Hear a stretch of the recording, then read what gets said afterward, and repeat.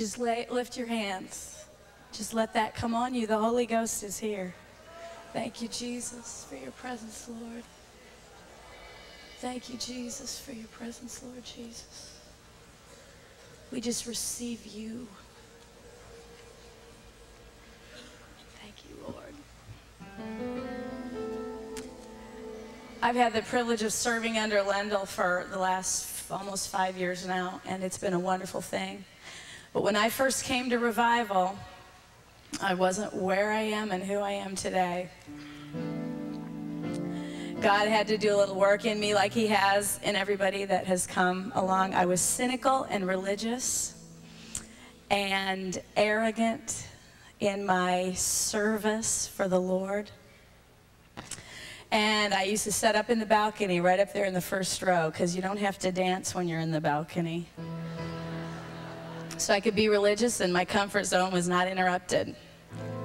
Until one day when I said, Jesus, I'm on the outside looking in on this thing. I've been here for 3 weeks and I can see that you're doing things in people.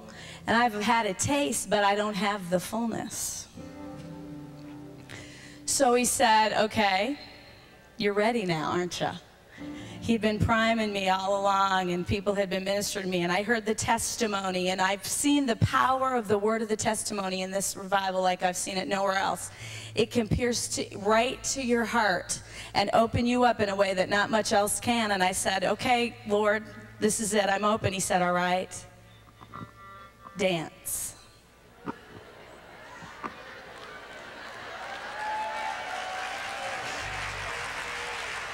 Now, you got to understand that I was raised Pentecostal, Assembly of God, which is Pentecostal with a religious edge to it. I was raised AG, so I can say that. My family is preachers to the bone, and I mean, I had done it and seen it, and I was not into dancing. I was a musician. I started playing the piano when I was 4.5, loved music. But dancing didn't have a place in the church, I felt. And anybody who I'd seen was kooky and wacky that could dance. But when the Spirit of the Lord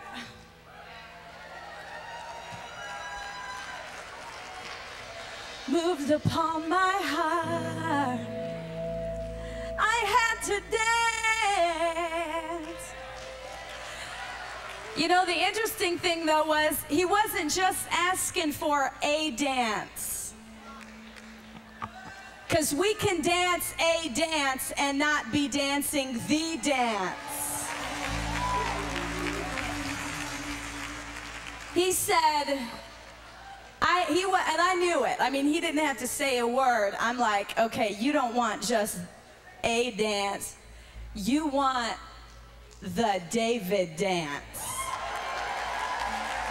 Where I have let go of myself and my religion and my arrogance and my I know how this goes, and I let the drums and the guitar and the keyboard and the singers lift me into the presence of the Lord. And you see, God doesn't say, dance for me. He says, I want you to come and dance with me.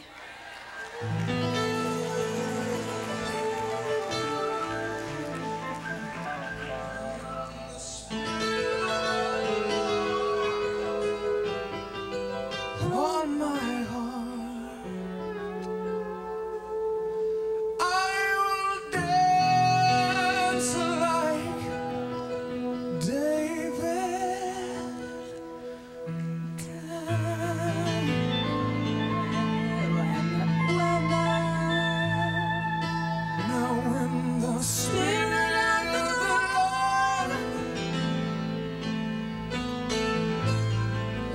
Upon my heart, yeah.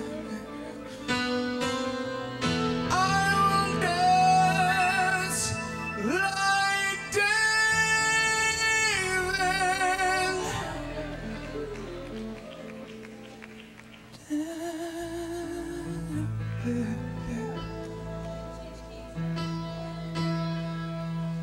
When the Spirit of the Lord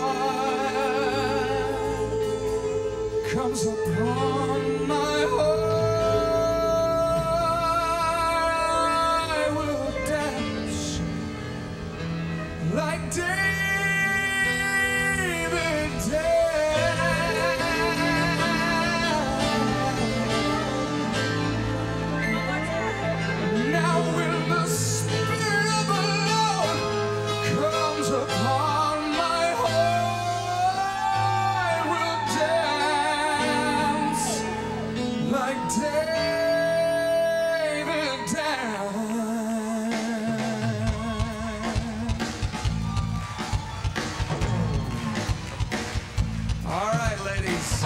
I go.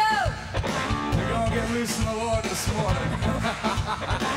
We're going to have to sway them hips a little bit. This is a Hispanic and a Latin groove here, baby. You ready? When the Spirit of the Lord comes upon my heart, I will dance like David danced. When the Spirit of the Lord comes upon my heart, I will dance like David danced. Now when the Spirit of the Lord comes upon my heart, I will dance like David danced. When the Spirit of the Lord comes upon my heart, I will dance like David danced. I will dance, I will dance, I will dance like David danced. I will dance, I will dance, I will dance like David danced. Oh, I will dance, I will dance, I will dance like David danced. I will dance, I will dance, I will dance like David danced.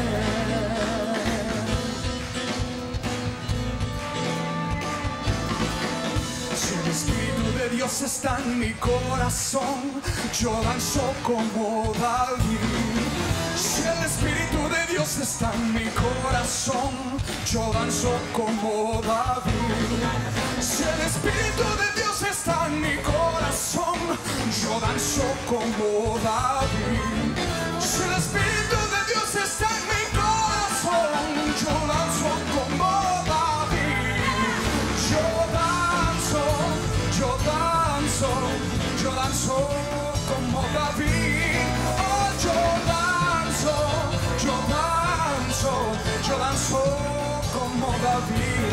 Oh, yo danzo, yo danzo, yo danzo como David. Oh, yo danzo, yo danzo, yo danzo como David. Play it to the Lord.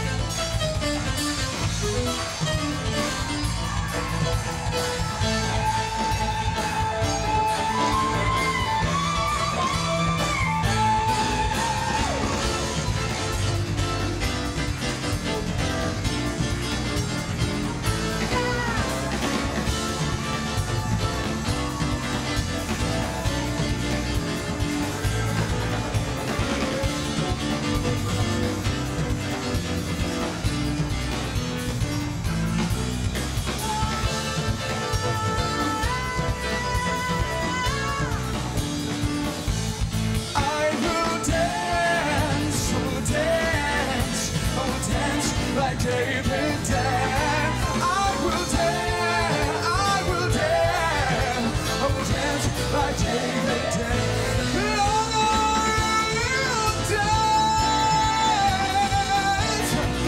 I will dance like he danced.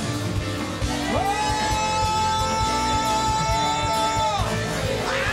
will dance, I will dance.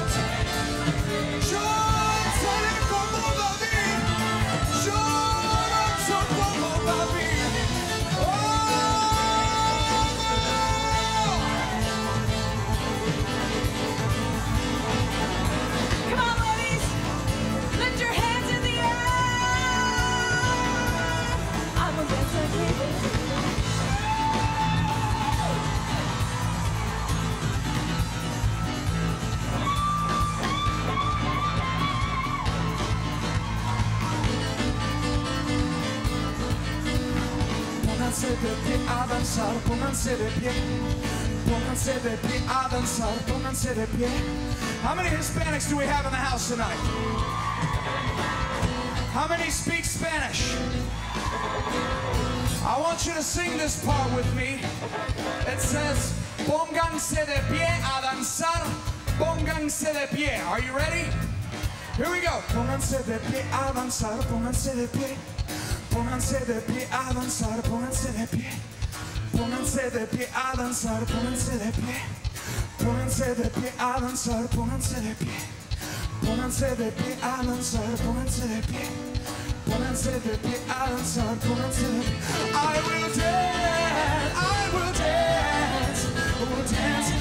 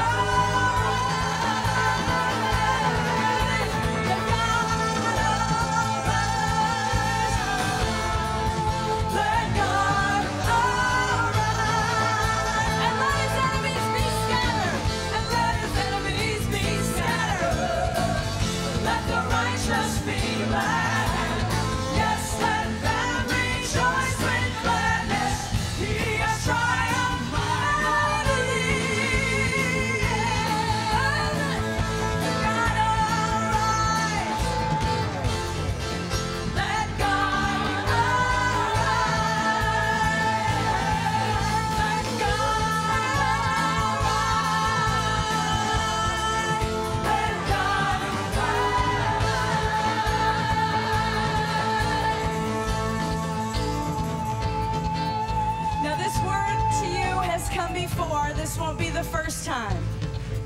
A lot of you have been busy in a lot of good things. And you're saying, well, I'm not really stuck in the mire. I'm not really weighed down by heavy burdens. My eyes are on the Lord. But like Deborah, the Lord is saying, yeah, you've been doing the things that I've asked you to do. You've been doing the things that I've called you to do. And it seemed like a lot of stuff up to this point.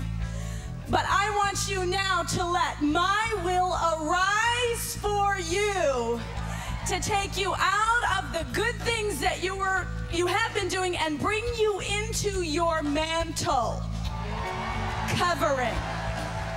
So that now the work that you have been doing is going to be infused with power in the Holy Ghost.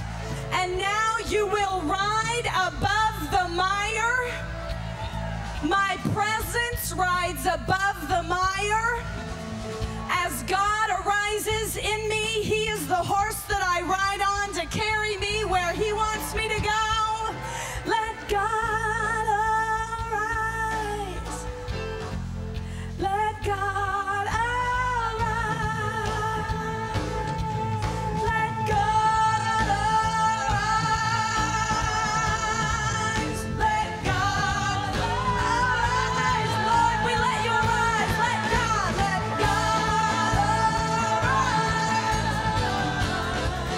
Let God arise. Let's sing it again. Let God arise. Let God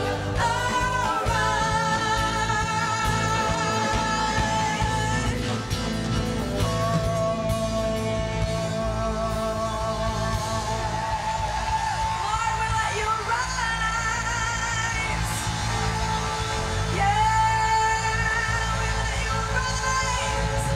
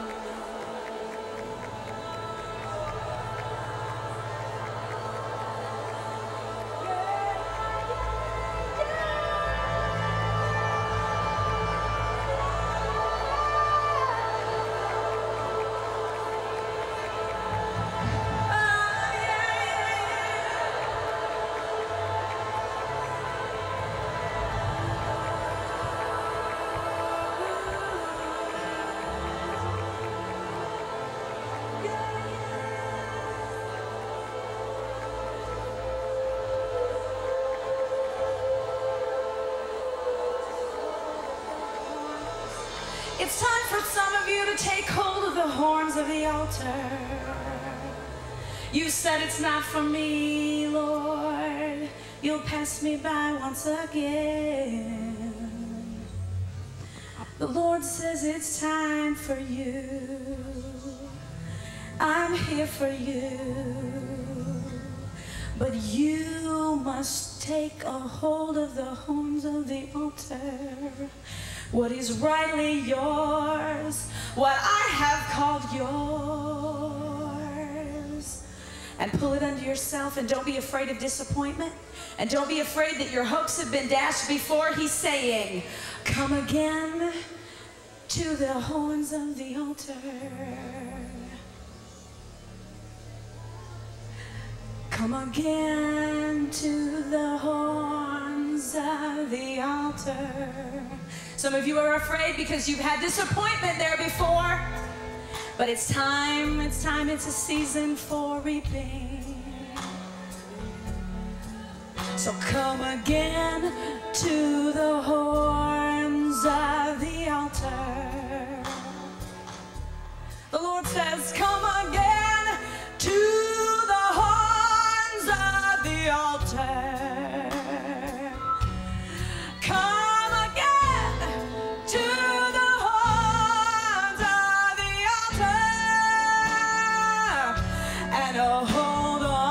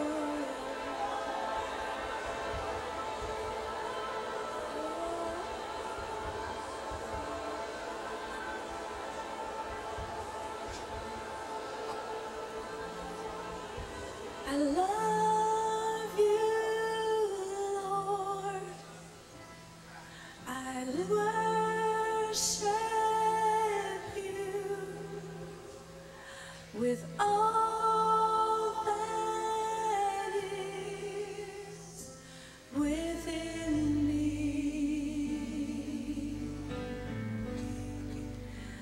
I love you, Lord. I worship you with all that is within me. Sing one more time.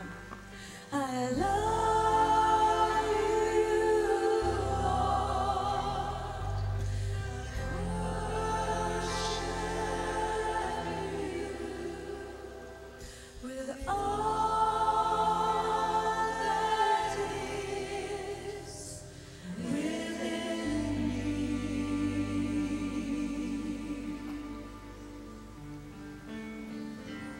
Thank you, Lord. You may be seated, ladies.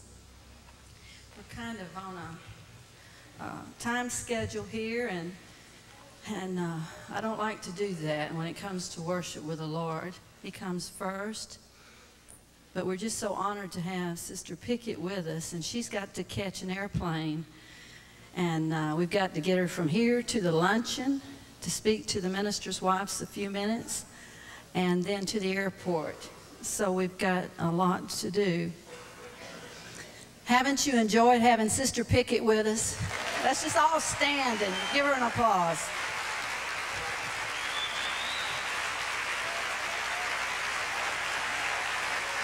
That's for you. That's for you.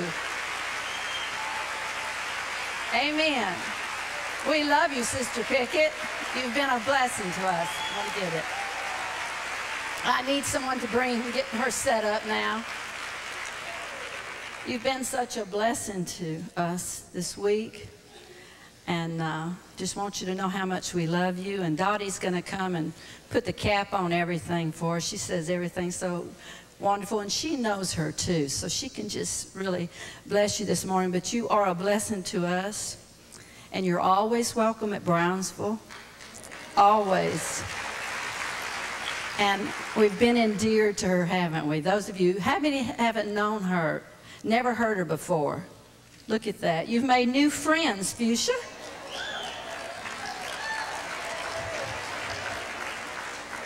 Well, this is just a divine appointment that she's been here with us.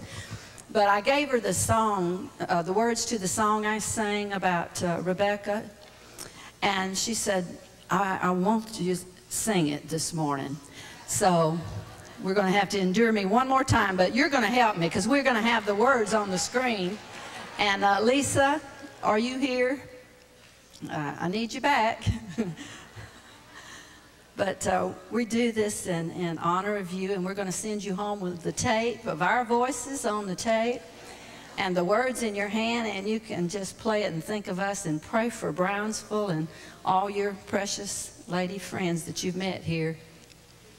Okay, everybody stand up, and we need the words on the screen up. There we go. And you might have to hear me on the first verse, but it's about the same, okay? 'Twas a day in early springtime by an ancient wayside well. Eliezer paused to rest his camel train. He chose the ride for Isaac ere the evening shadows fell, for his weary journey had not been in vain. So he took his fair Rebecca, decked in jewels rich and rare, back to Abraham and Isaac far away, where Rebecca loved her Isaac and he loved Rebecca fair. Oh, it must have been a happy wedding day. Oh, get ready, evening shadows fall. Call. There's going to be a wedding, our joys will soon begin.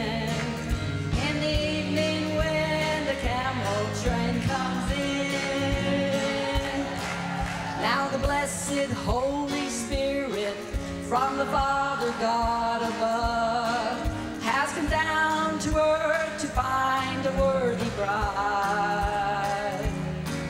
And our Isaac over yonder has prepared his hand of love, and he wants his fair Rebecca by his side. We have left our kinfolks gladly, we bade this world goodbye.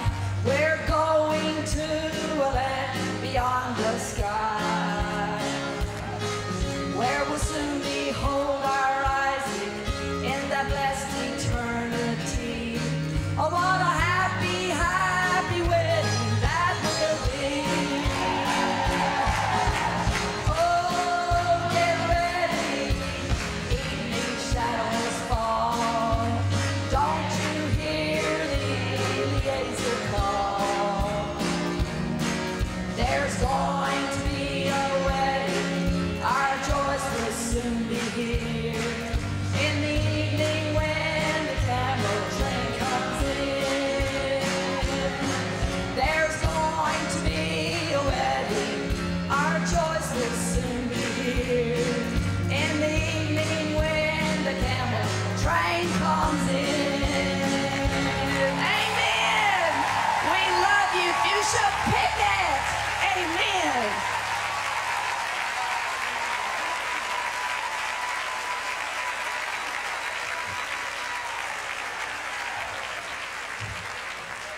You may be seated.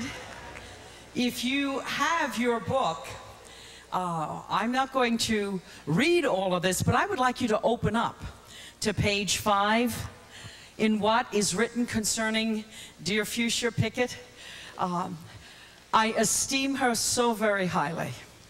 And I will just say that long before I met her personally, I would sit in meetings where you were teaching, and often Iverna was with you, and many times I wouldn't want to leave.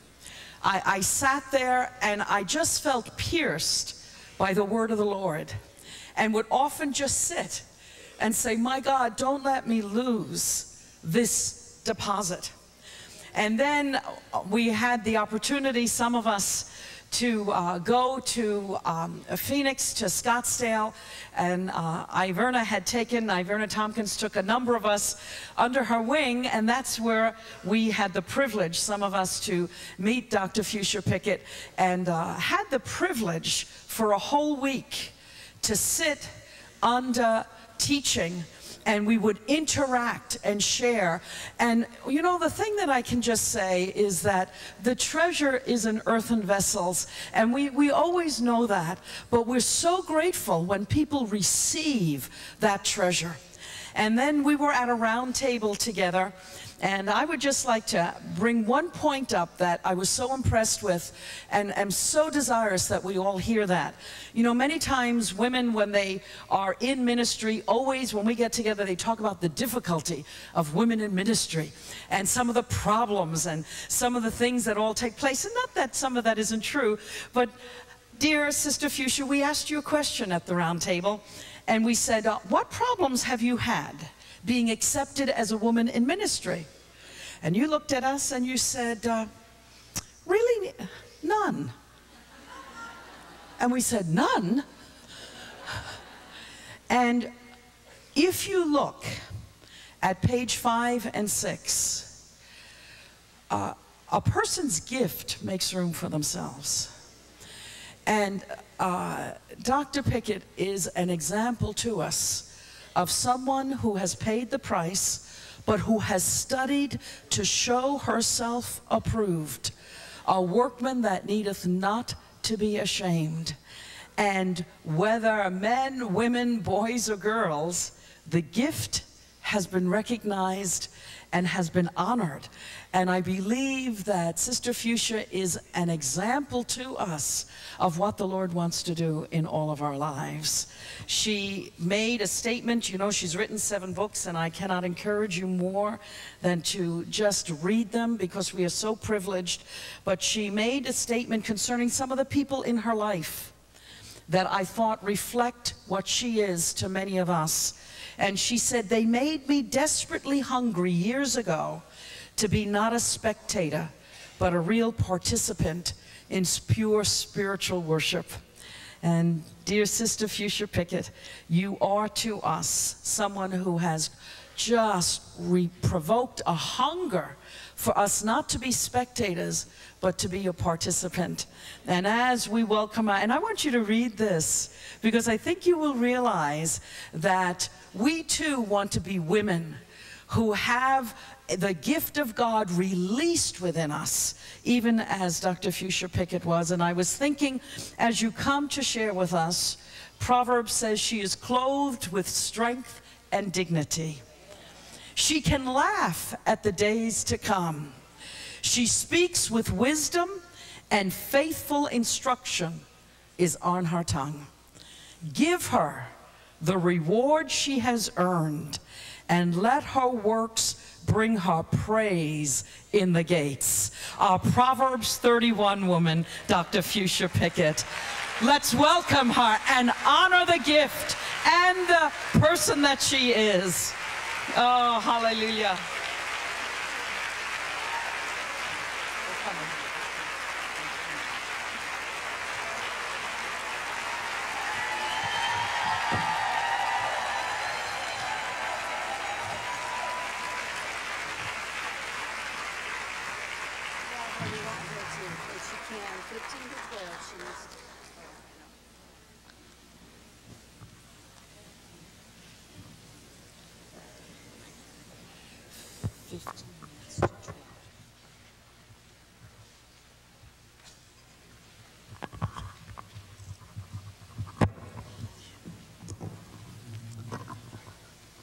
Thank you for that introduction, but let me say something from the bottom of my heart. To him is all the honor, all the glory, and all the praise. He did it in spite of me. When I said he could have me, he said, I'll do it with you. But let me come and go with him. I'm just that little girl, that little young woman, young mother, who had a little baby boy. And God walked into a room one night and called me by my name 3 times. I thought someone was in my home. Fuchsia. And the 3rd time, I went to my knees.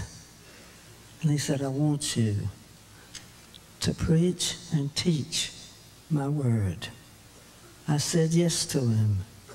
And if there's victory in walking with God, and it is, it's one simple word: yes, Lord. Never do this to God. And never do this to the devil. That's simple, isn't it? You don't shake your head to God, no. There's one eternal yes in your spirit. All right, that's enough said for that, isn't it? I need to make an apology. We didn't mean to do it this way, but we found out yesterday afternoon that our resources were gone. We thought we brought enough books. We found out we didn't. It's almost impossible to ascertain the science of how many books to take. We don't like to ship back, but we didn't ship enough. So let me tell you where you can get them and how you can get them. Any of the books. There are 13 that we've written, and the last one that's just come off is Worship Him. There's one in the making of Walking in the Glory. Walking in the glory, carrying the glory. But you may get any of our books by simply contacting Fuchsia Pickett, .com. I guess that's the way to say, where's my .com? Don't forget the dot. I did. Just FuchsiaPickett.com. Or you may call an 800 number. The 800 number is 398-888. 0351. 398-0351. Pick up your grocery bag, go shopping on the mall, and you'll find us a listing of all our books. And Carol's book, the one I announced the other night, is on there too. And she wouldn't want me to forget to tell you that. All right.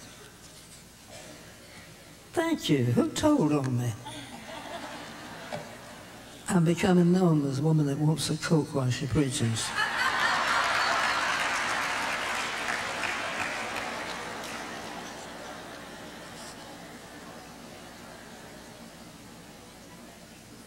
When I received the invitation to come to this conference, my information was that this was a Deborah conference.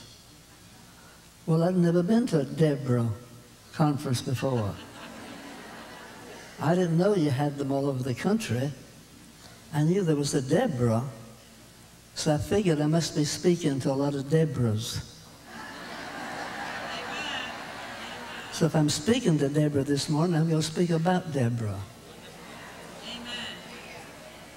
If you're going to be a Deborah, let's be one. Amen?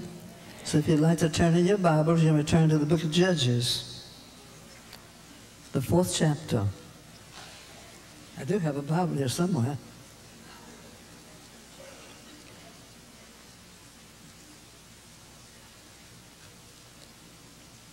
Judges, the 4th chapter.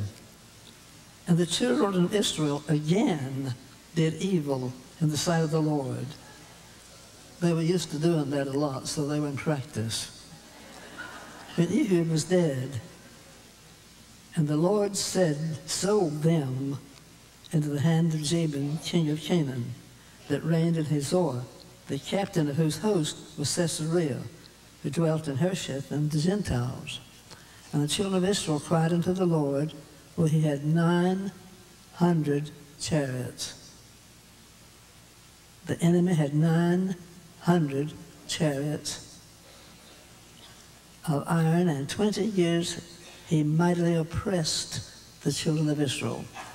And Deborah, look out. You don't believe a woman can be a prophet? Just maybe better listen. And Deborah, a prophetess. How many agree with that? All right, just want to be sure. She judged Israel at that time. She dwelt under the palm tree of Deborah between Ramah and Bethel in Mount Ephraim. And the children of Israel came up to her for judgment. She sent and called Barak, the son of Abona, out of Kadesh Naphtali, and said unto him, Hath not the Lord God of Israel commanded thee, saying, Go and draw toward Tabor, and take with thee 10,000 men, and the children of Naphtali, and the children of Zebulun. And I will draw unto thee to the river Kishon, Caesarea, the captain of Jabin's army, with his chariots and his multitude, and I will deliver him into thy hand. Somebody ought to get blessed ahead of time. I'll deliver him into your hands. And Barak said, If thou wilt go with me, then I'll go. But if thou wilt not go with me, then I will not go. And she said, I'll surely go with thee, notwithstanding the journey that thou takest shall not be in thine own honor. For the Lord shall sell Caesarea into the hand of a woman. And Deborah arose and went with Barak to Kadesh. When I started in the ministry, when the Lord called me, there were no conventions. There wasn't even a woman's aglow. Now, I'm not ancient, I'm just old enough. There were no women's gatherings. And when I finally got invited to the Ministerial Association, I was the only woman. And they didn't know what to do with me. They get up and say, brethren, we're delighted to have you here. Then they look around and say, and sister.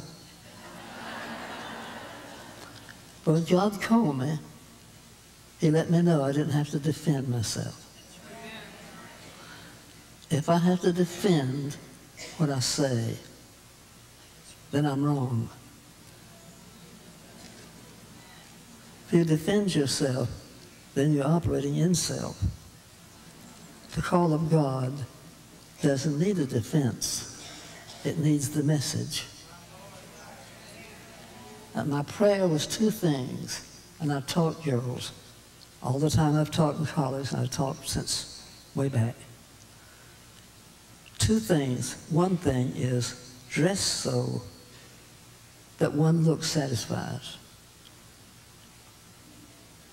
Not underdressed and not overdressed. I hope I still qualify. Until once they've seen you, you can get out of the way. Secondly, speak so that they don't know whether you're male or female. Let him speak through you. And preach the word so you get lost as an object to be viewed, and let the word be alive. And it doesn't matter whether you're male or female. If you don't have the word, you'll be seen. If you have the word, he'll be seen. Now, I'm not talking about that this morning. I want to talk about this woman called Deborah. The time has come. It has come. Sister Joy Dawson and I conferred notes together, and we both have felt from the Lord that the hour has come when he's going to turn around and say, if you don't go, I'm not going without you. They didn't want us going with them to begin with, the men didn't. But now they know we're getting back to where we were when God made us. And I brought my own amens. I'll use them if I have to now.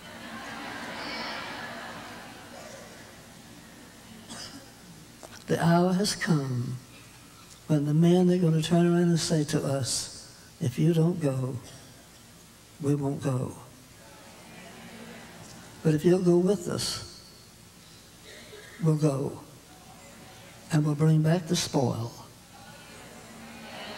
And I have news for you. We're not going in to marry the ites.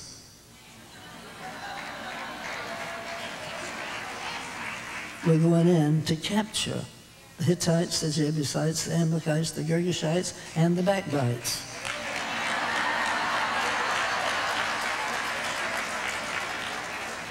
And this time, we're not going to bring just the spoil out. Every battle in the Old Testament, up until this time, they bring the spoil back. But the generation that God's going to take in the land, led by Joshua, the new generation, is not going to go in the battle and just bring back some goods. We're going after the enemy's head.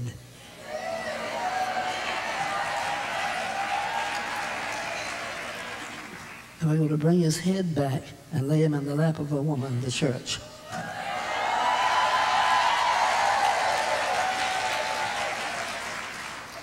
We're going to have the honor of taking the head and lay him in the lap of our bridegroom. Amen? Now that'll preach, so that's not the message. But if you don't go, if you don't go, I won't go with you. It was wonderful when I found out how to read the word like the writer wrote it. When I found out he made them Adam, he called them Adam, and said to them what to do. Now the Bible said he made man. That word, original word in Genesis, is not male. It's the word mankind. And that's actually, honestly, the Hebrew word. It doesn't start off by saying God made man. It says that in English. But the word is he made mankind. There was no male and female. They were both in one. They were in one, and we're going home in one. He made mankind. He did not make them naked. They became naked, but they were clothed in his glory. There was a brilliance and a glory that wrapped them. But the church has lost her clothes. And I know I have something I have wonderful to tell you. We're going to be able to come in his presence, not naked, but clothed in his glory.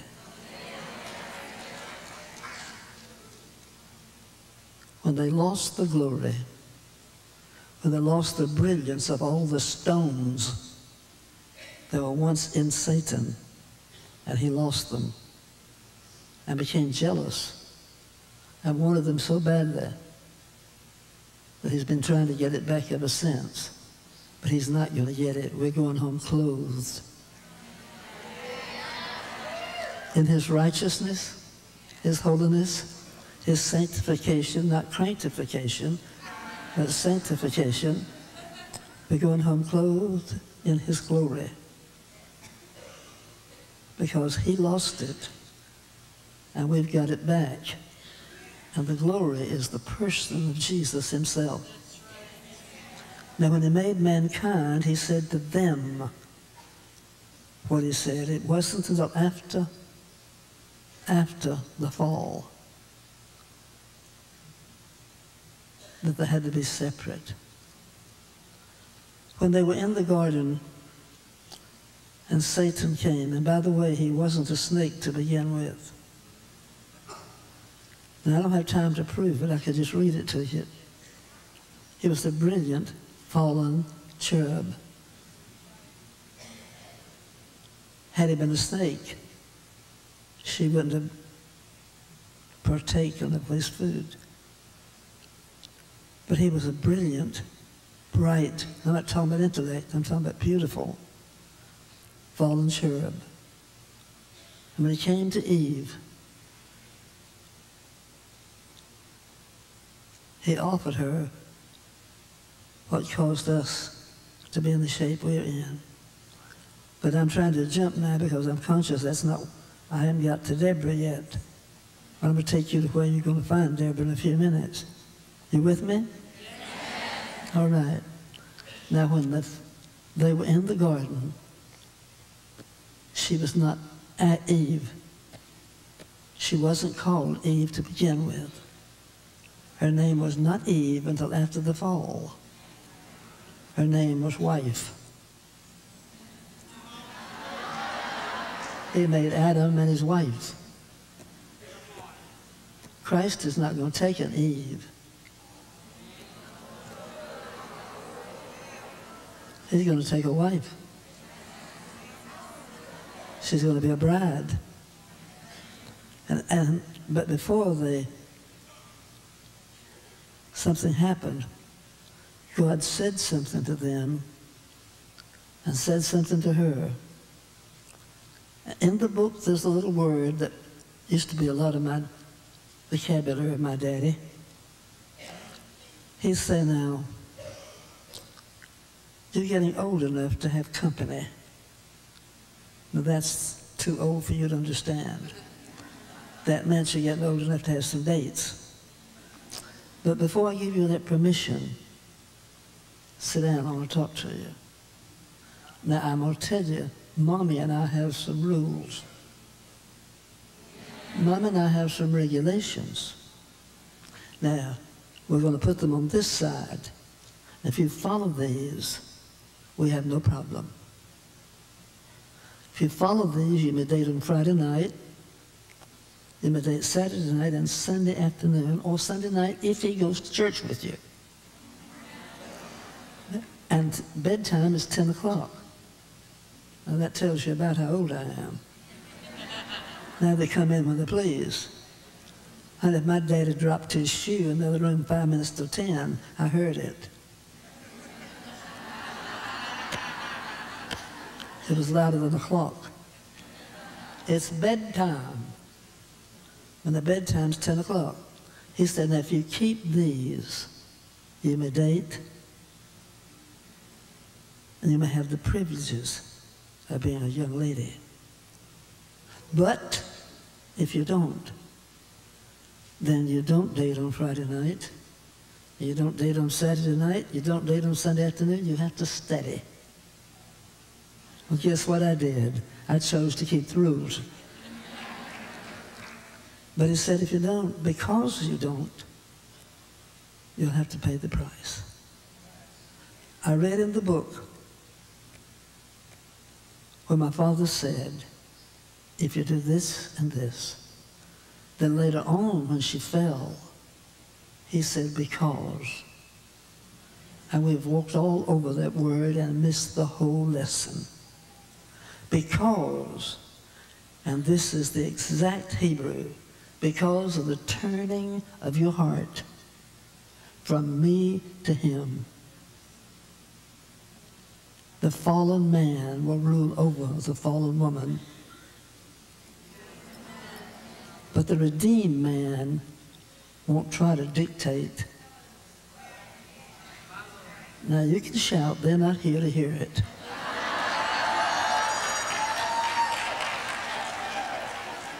Well, bless God, it's God's will that man boss woman. He's supposed to dictate to her. She's supposed to obey everything he says. Bosh.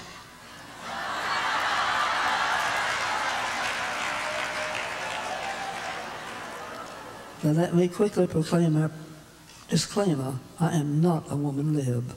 I was liberated before they got here.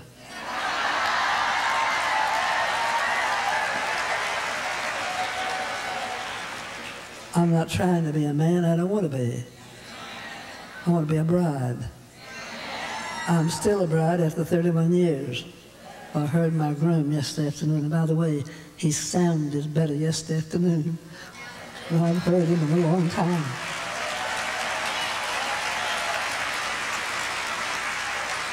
And I had a spell up in my room, and it wasn't carnal. And just before I hung up, he said, I love you, and I liked the way he emphasized it. He said, I miss you, and I like that better. Then he said, I'll be glad when you get home, and then I really did like that.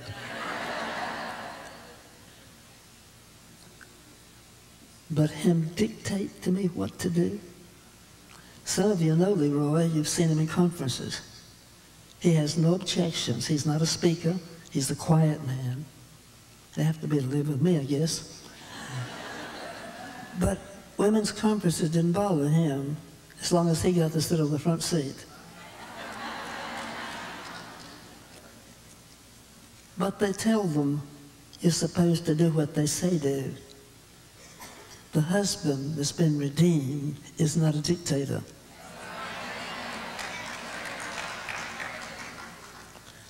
Now, there are 3 or 4 ways that we've been made that. One's by the church law, one's by the law of the Old Testament, and one's by the law of unsaved men. But free from those, you're free from the curse. Because we're going back to where God created for us to be.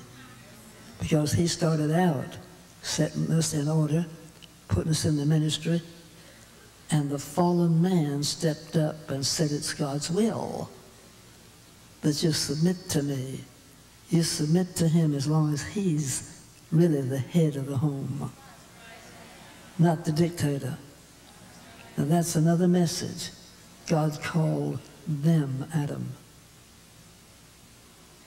And where did she come from? She came out of his side.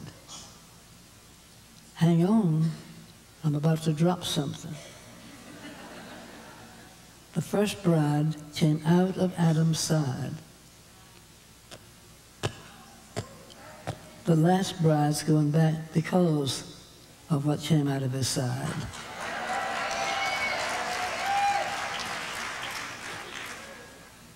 that efficacious, vicarious, substitutionary, mediatorial work of Calvary, where he bled his life out and opened up his side and brought us life. So the last Adam is going to get his bride back next to his heart. That's the reason we're reaching for his heart. We're engaged for a wedding. But the first Adam lost his wife. But the second one, the last one, is not going to lose his. He came after in person. But because the first one did not do what God said, they had to accept the rules. And the rules was the unsaved man will rule over the woman. Come on. Fallen people love to dictate. Spiritual people lead. There's the vast difference. Deborah was a leader. I'm coming to Deborah in a moment. But I want you to know something. If you've both been redeemed, you're both in him. And he's the head of both of you.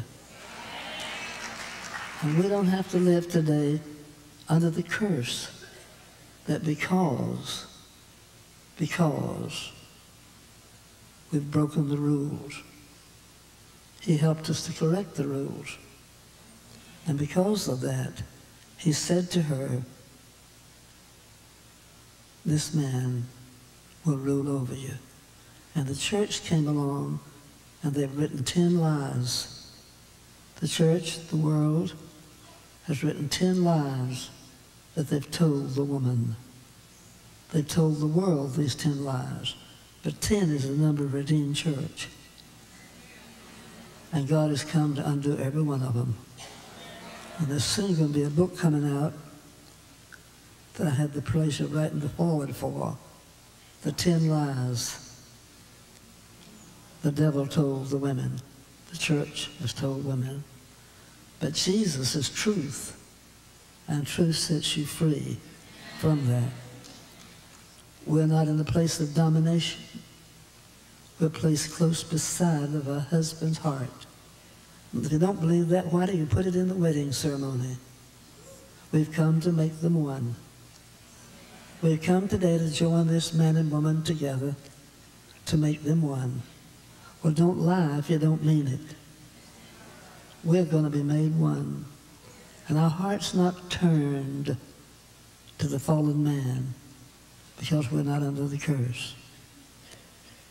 Our heart is turned to God, and his is too. And together we walk. Not being bossed over, but as one together under him. Do I say amen? Do that make sense? I went through a whole week study in about a few minutes. You'll have to go pray over it to get an interpretation, I'm afraid. Yeah. Now, I'd like to give you some facts about this woman that God had picked up out of nowhere, it seemed. She was in captivity along with her people. And all the 20 years that she was in captivity, she was in preparation to deliver the people. And I want you to know something about her. She's the first of 2 people officially considered both a judge and a prophet. It didn't matter what the church calls you one or not. If you're all one, you're all one. And so God said she was a judge and a prophet. Unofficially, 2 others, only 2 others had ever operated as a prophet before. And that was Moses and Joshua. So shortly after Moses and Joshua, God raised up a Deborah. There was a tall lady over here on my left this morning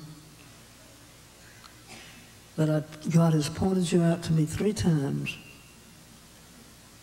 And God said to me, you have the mantle of a prophetess. Now, I don't have to tell you. God will tell you. You don't know it by what's happened. But God is still calling prophetess judges. And I'll shock you when I say the next word, apostles.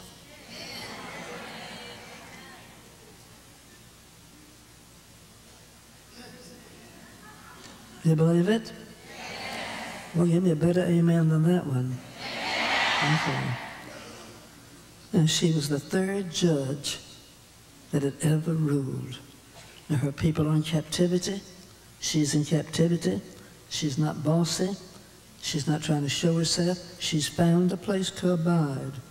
Now Rachel was the first one, Miriam was the second one, and Deborah was the third one. And she was used to deliver Israel in the longest deliverance period that the Jews had ever been in captivity. God put her over them in captivity for 20 years. That's a pretty good pastorate. That's longer than most preachers stay. The longest was 40 years with Samson, but Deborah was ruler, judge, and prophetess for 20 years over God's people while they were in captivity. Now, she didn't go up and parade herself. She didn't wear a tag to tell them that she was the prophetess. God let her know that she was, and she became the judge, the prophetess. And the Bible said the people came unto her. When I looked up that word came, it means they constantly. It wasn't they came one time. She was used constantly. They kept coming to her. And she had a word from God. She had rulership from God. She governed, led, taught God's people for 20 years while they were in captivity. Well, I've just celebrated my 50th.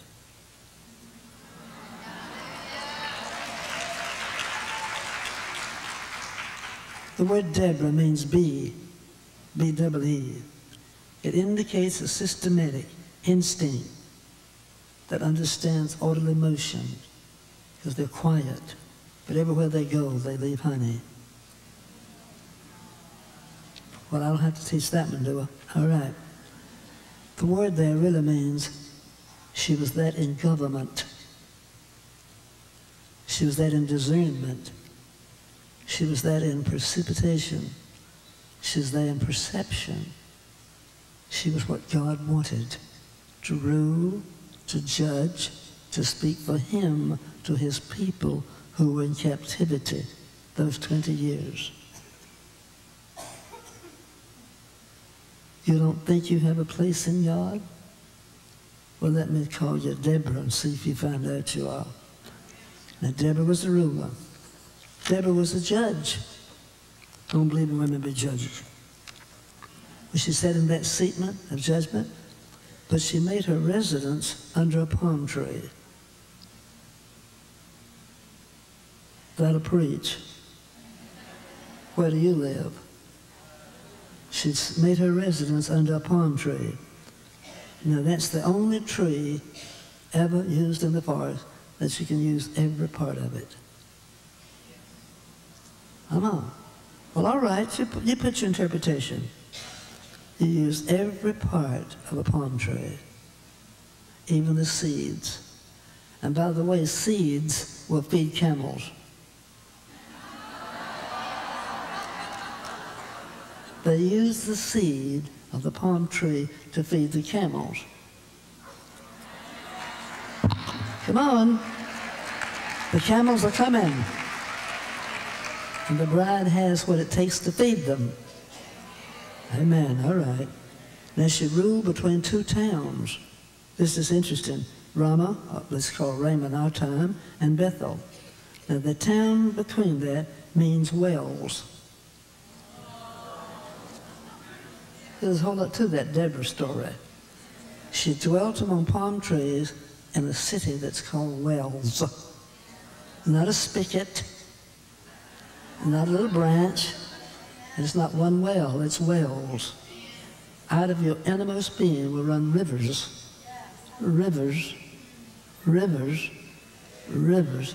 And isn't it interesting that Jesus found the Samaritan woman coming to a well? Isn't it interesting? that the bride for Isaac was explained, declared, and told the servant where to find her. That's at a well. Well, I don't have time to preach on wells, but there's much more than one well here. There ought to be enough to make a flood. Now, the word Ramah it's called in the Hebrew, means elevated. God elevated her. You don't elevate yourself. If you have to wear a tag, don't wear it. If you have to tell somebody you're a prophetess, you aren't. No. If God doesn't speak for himself through you, then don't you bother to say what you are when you aren't. Now, that's not critical. You don't have to wear a name tag. I'm not talking about a conference tag now. Don't misunderstand that. But you don't walk up and say, I'm a prophetess. If what you say doesn't speak louder than your words, then hush.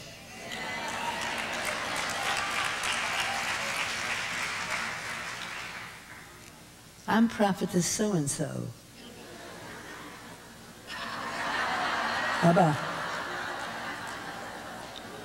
She lived between Ramah and Bethel is the house of God. Now, we thought the house of God was buildings, and they are to a degree, but the house of God is not made of wood and stone. It's where you live. This is his temple.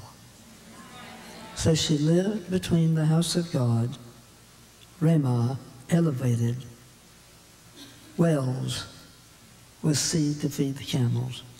I like her, don't you? Now, the elevated house of God produces wells of judgment, produces prophetic visions, which produce together an ongoing deliverance for 20 years. She didn't have to have any other resource. It came from within. I hope you're listening. Am I boring you? Okay. Now, let's talk about her as a rule, her enemy.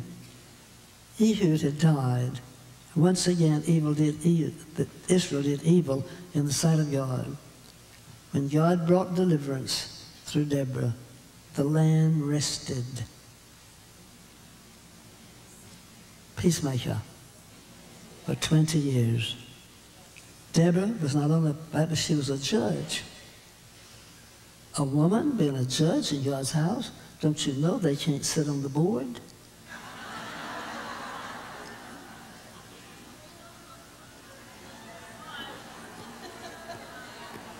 Oh, you haven't heard that? You missed it. They're not supposed to be in leadership. So says one of the lies. All right. Now, as a judge, her enemy was a man by the name of Jabin. And Jabin means intelligent, observant. He perceives, minds, uses the natural mind. Ruled from a town called Hazor, which means enclosure.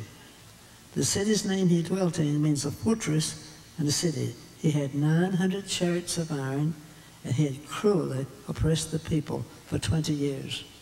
But yet God took that woman and made her a judge over those people. Israel's condition at that time is she'd been sold as a marriage in captivity. Cruel oppression was going on. Yet she sat in open space out under the tallest trees that God made. She didn't have to hide. She knew who she was. She knew what she was there for. And she knew how to conduct herself.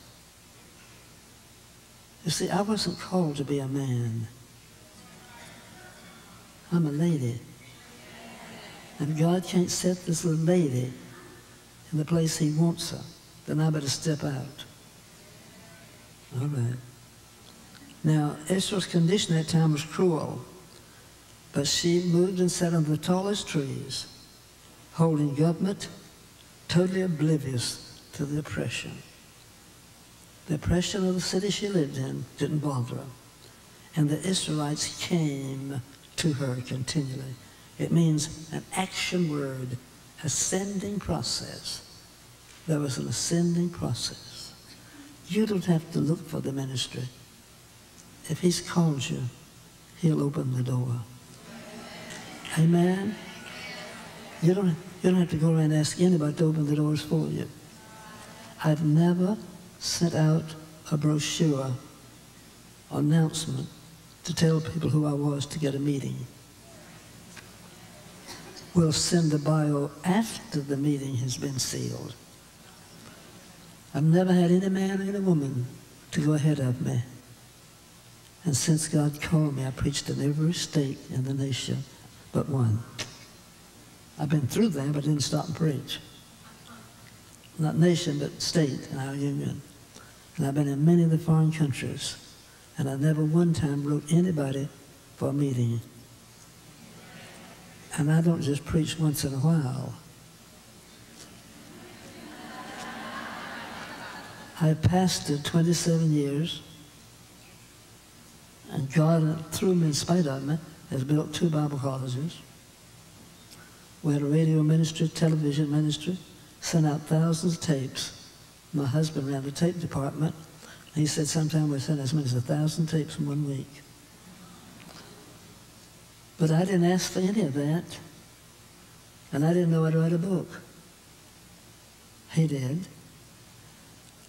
But if I could take you back to the little town where I was born, and the little town that I lived in, and tell you there was a little girl named Fuchsia Turner, whose middle name, by the way, is Magdalene.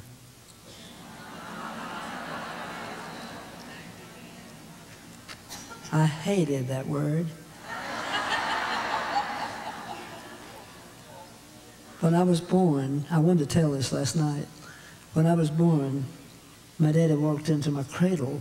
My mother told me this. And said to my mother, what are we going to call her? And my mother said, Fuchsia. My daddy stopped and said, where'd you get that? She said, my best friend was named Fuchsia. I'd like to name her after her. I was named after Dr. Kelly's daughter. My daddy stopped. He said, her name is Magdalene. We'll put both of them together and we'll call her Fuchsia Magdalene. My mother said, is that your old girlfriend's name?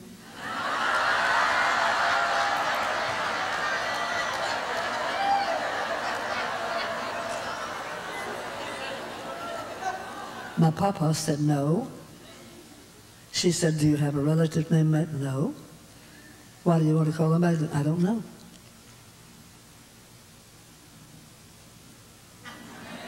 I just know her name is supposed to be Magdalene. So they wrote on my birth certificate, Fuchsia Magdalene Turner. Well, as I was growing up in a little town called Eden, North Carolina, it was Leakesville then, there was a lady, a woman, who lived down below us, way down, who didn't have a good reputation. I think she must have been one that had the demons. I'm not meaning that facetious. And my brother, who was 1 year older than I, found a key to tease me. And he called me Maggie. All right, Maggie. Every time he'd get mad at me, he'd use my middle name. So I wouldn't tell anybody what my name was. I picked up the T. I've kept it ever since. Not because I'm ashamed, but that's the way I started out years ago, Fuchsia T, because it was a Turner. And I signed my name, Fuchsia Turner. Fuchsia Turner, Fuchsia Turner Parrish. My first husband, who was in heaven, his last name was Parrish. So Fuchsia T. Parrish. And that's Fuchsia T. Pickett. I kept the same letters, the same number of letters. I just moved them around a little bit. But I didn't even tell Leroy, the 5 years that we knew each other before we were married, what my middle name was. My church never knew my middle name. My first church never knew it. No one, I wouldn't let anybody call me Magdalene. One woman walked up when she found out, she said, it's the woman out of whom the Lord cast 7 devils. That made me mad. I said, well, at least they're gone.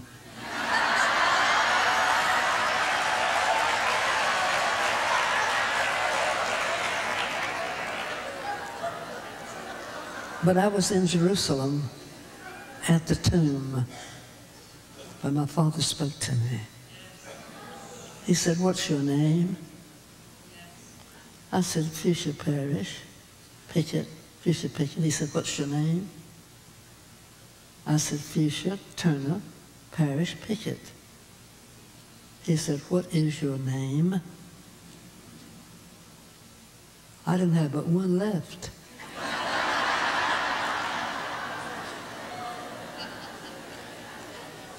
I said, "All right,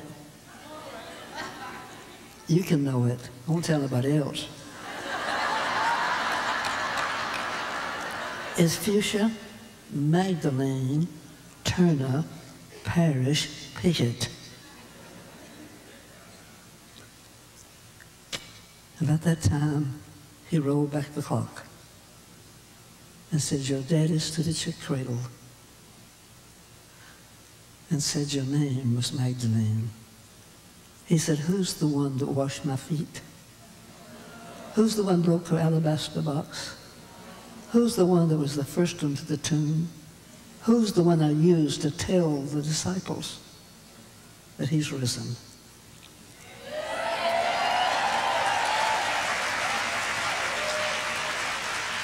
Well, I was pastoring in Texas then, so Sunday morning when it was time to preach, I said, "Before I preach, I have an announcement." Many of you have wondered what my middle name was, but I've waited now to tell you. My name is Fuchsia Magdalene.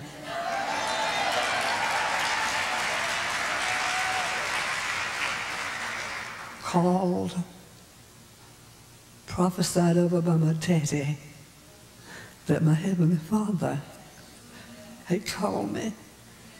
And she's the only one that had the revelation. Now that doesn't mean I am, but God used her.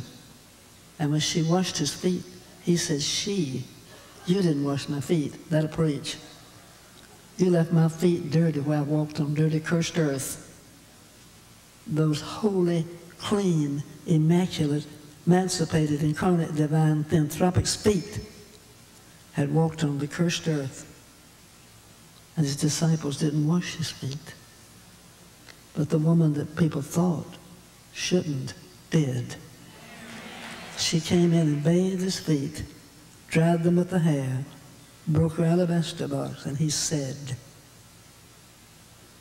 that the disciples did not even want to accept. They didn't want him to die. They would let him talk about dying. They knew he was going to be the king in the country they lived in. And up until after the resurrection, the disciples didn't really believe he was going to be our Redeemer. They thought he was our deliverer. They thought he was going to be the king. Let's read the first of all, who's going to sit on which side. Am I making sense? But there was only one person that got one fleeting glimpse with revelation of who he was, and that was for a moment. And that was Peter. And he said, "Peter, flesh and blood didn't reveal that to you." But then this woman who broke in, brought a basin, washed his feet, washed off the dirt, left the immaculate, emancipated, incarnate, divine, philanthropic God with feet that's been bathed in an alabaster box. And he turned to his disciples and said, "You didn't wash my feet." But she did. She's anointed me for my death, my burial, and my resurrection.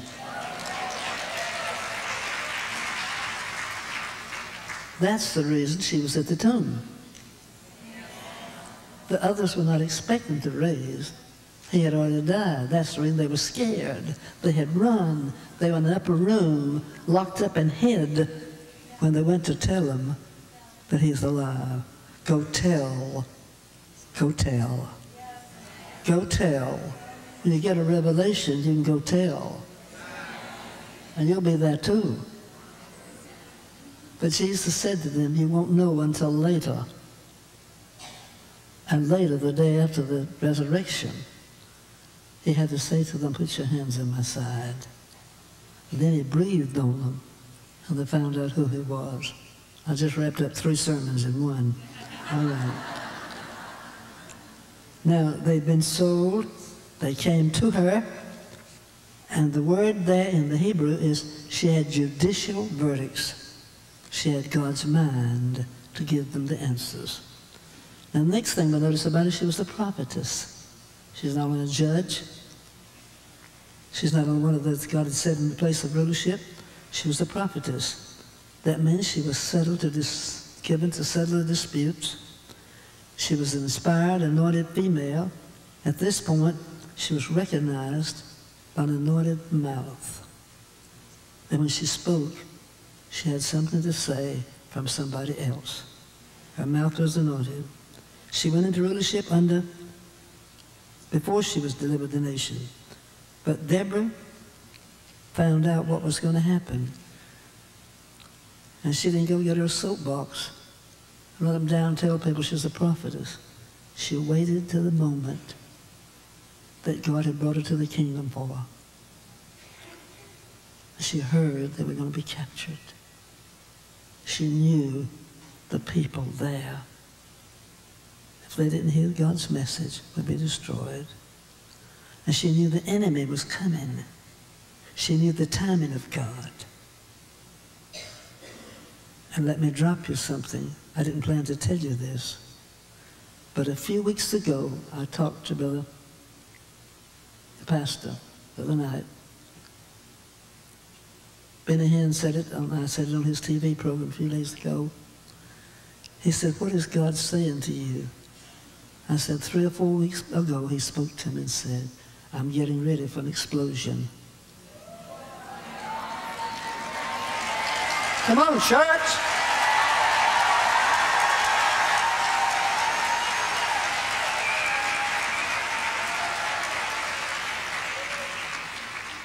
I'm getting ready for an explosion. And I heard that the pastor said that last week down here. I'm not surprised. Well, you know what an explosion does, don't you? It doesn't bring in a few people, it brings everybody out of their house.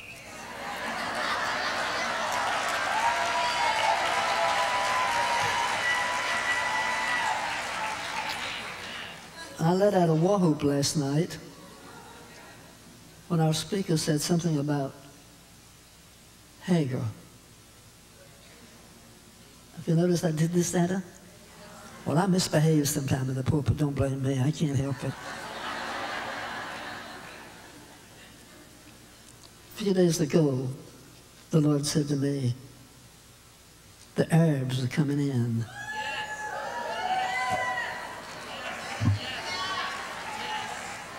The Arabs are coming in. And right after that, I heard the story that I hadn't heard, that Jesus has appeared personally to number the homes in the Arab people. There was the knock on the door. This has been written up now. It's substantial. Some of you read it. And they go to the door, and they hear, I am the way, the truth, and the life.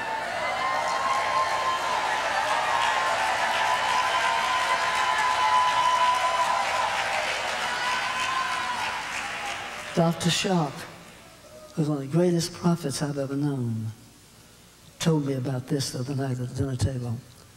He said they don't see people. It's not another Arab speaking at all. It's Jesus. Who are you? I am the way, the truth, and the light. And said he went to door after door saying, I'm the way. Well, I said, Hagar's son's coming in. Why? Because he's Abraham's.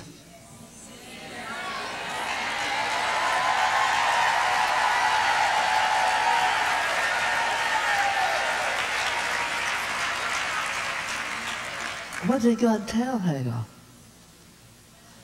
That boy Ishmael is a child of Abraham's. I mean, God took the covenant with Abraham, you and your seed.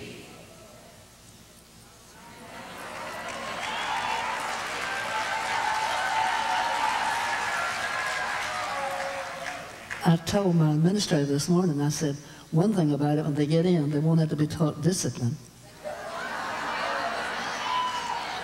And they won't have to be taught commitment. And they won't be taught to pray. So look out, they'll pass us by. The same thing with the Chinese people. They read everything they can get their hands on. We sat with missionaries yesterday for dinner who they're translating my Holy Spirit book into Chinese. And they said, be careful what you put in their hands, because they read everything they get their hands on and believe what they read. But we don't, we question it. Could God have said that? Well, you didn't read right. You're not hungry enough to hear him. And they said, let's get that book on the Holy Spirit translated quick and get it in their hands, because he said they believe what they read.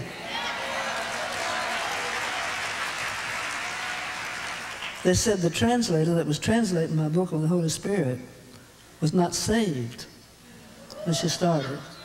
But she started translating, and there's two of those books, 1 and 2, and said before she got through translating number 1, she came over to the missionary's house, knocked on the door and said, I got to see you, I got to see you. That Holy Ghost I'm writing about, it's already come.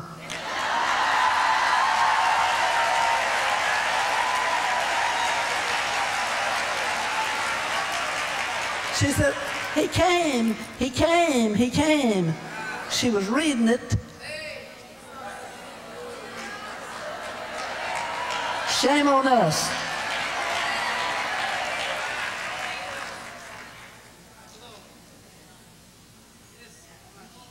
Obedience. Looks like he's getting them prepared with the fundamentals before he gets them to him. They won't have to go to school long. They won't have to have 15 pastors to convince them that the book's a person. I said they won't have to have 15 pastors to finally tell them the book's a person. And that book can be taken off of those pages and written on the tablets of your heart, and you'll say, he's come.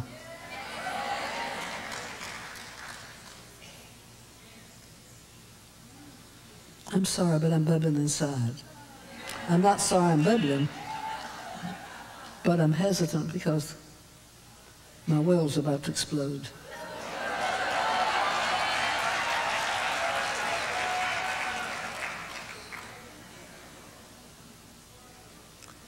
The wonderful thing about God's prophetess, she didn't go in and rebuke Barak. She didn't go in and put him down to exalt herself. She went in and did what a lady would do. She went and did what a woman minister should do. She simply said, hath God not told you? She gave him the honor of having known first. She had wisdom, didn't she? Now that was my fun. But really her spirit was not that of domination. It was a spirit of revelation.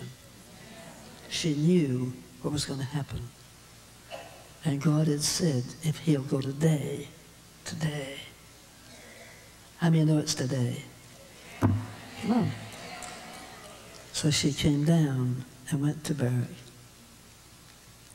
And God had told her that they were going to be destroyed, that the enemy was going to destroy them, and that if he would take the chariots and go that day, he'd be able to save his people. And she went up to him, and she didn't say, you don't have the revelation, I can't give you the revelation. Hath God not told you? Ladies, let's be ladies. Hath God not told you? God has told you that if you'll go today, you can deliver the children of Israel out of the enemy's hand. She talked to him about the weapons, about the carriages, told him how many the enemy. Go back and read it, it's interesting. She didn't rebuke him. She was a leader. She knew how to lead from the right way. She said, if you'll go today, you'll find him. Now, she had been authorized to do that. She wasn't Snoopy. She'd been in the palm tree. She'd been a feeder on the Word of God. She had judged the people. She'd been a prophetess. She'd been a ruler. She was God's voice. She had learned to dwell under the palm tree. She learned to live among God's people and minister those to whom God had put under her watch care. So she was prepared. And when the hour came, God said, it's time. Now, I don't know how much you hear in what I'm saying, but if you don't remember anything else I have to say, our time has come as women.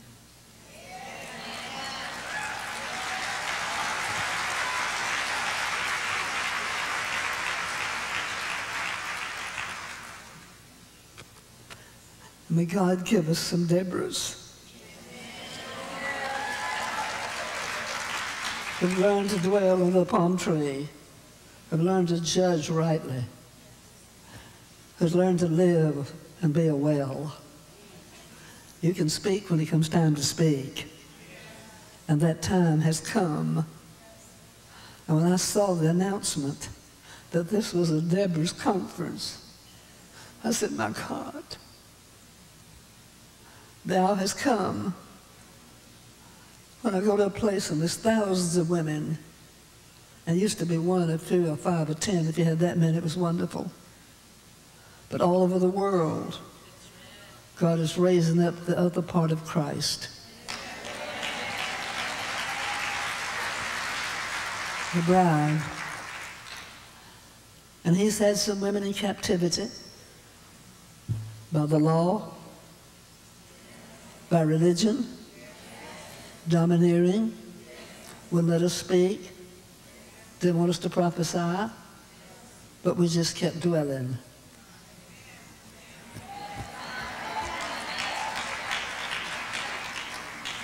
We didn't have to be bossy. We didn't have to act like a man. I'm not a man. I wasn't called to be a man. Dress like a man, act like a man. I'm a lady.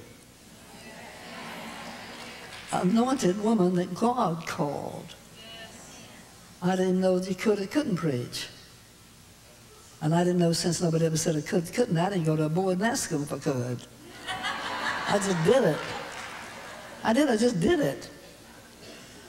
And somebody said, you have any problem? No, I haven't. Few people may not want to come to hear me, but that's their business.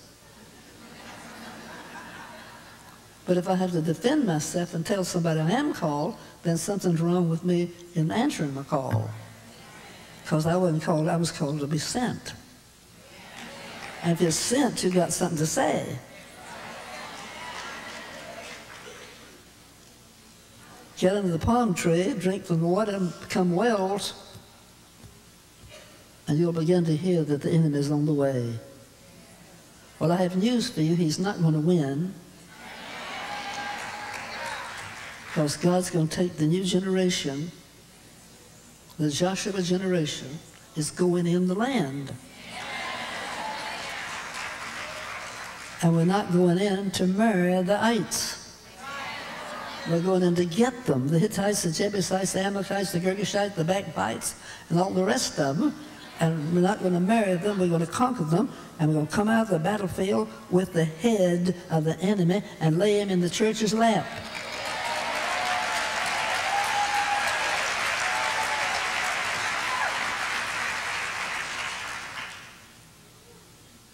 One night he said, talk to me. About what? I'd like to hear you talk. He said, talk to me about the children of Israel. All right. They were murmurers. They were complainers. They were fault finders. They murmured against all the 11 ways that you visited them to feed them. And I went on, and finally he stopped me. He says, is that all you know about them?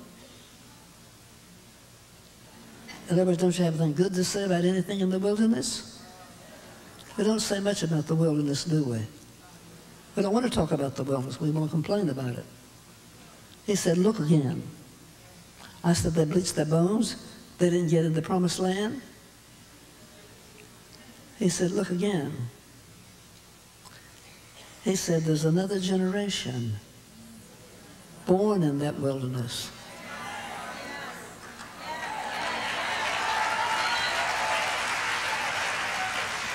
Who did not murmur, did not complain. They ate quail on toast every morning. They drank from the water. They didn't rebuke it. They drank from it. And he said they were born in that generation. And he said, out of that generation that we talk about died in the wilderness, there's another generation. And they're going in the land.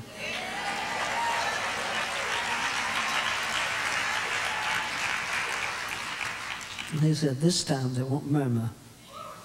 I said, hold it. Don't forget Joshua went too. Yes, that's right. I'm not one of those young ones. I'm one of the older ones. And you're going to need some Joshuas to go. And I'll be Joshua's wife or whatever you want to be. But I'm going with them.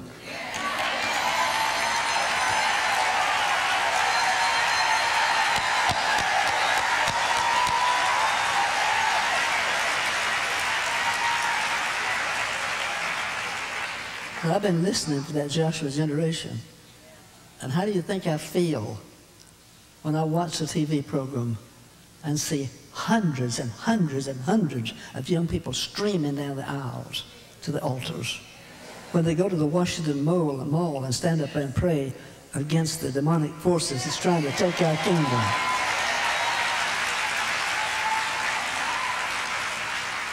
On the hillsides of one of our countries, one of our states, I was preaching in a youth group, and they tell me there were several thousand young people there, 10, 11,000. They covered the whole hillsides of the royal part of Virginia. And I had spoken that morning on the Joshua generation, because I looked out there, and 3/4 of it was Joshua's generation. I was preaching to the Joshua generations going in the land. It was pouring down rain, not streaming, but it was raining. And that's the most beautiful bunch of garbage bags I've ever seen in my life.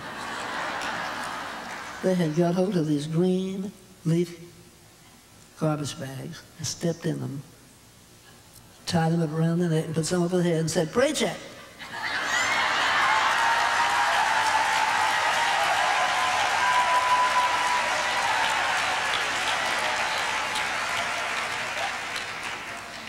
When I got through, they were standing on their feet yelling, we're going, we're going, we're going, we're going.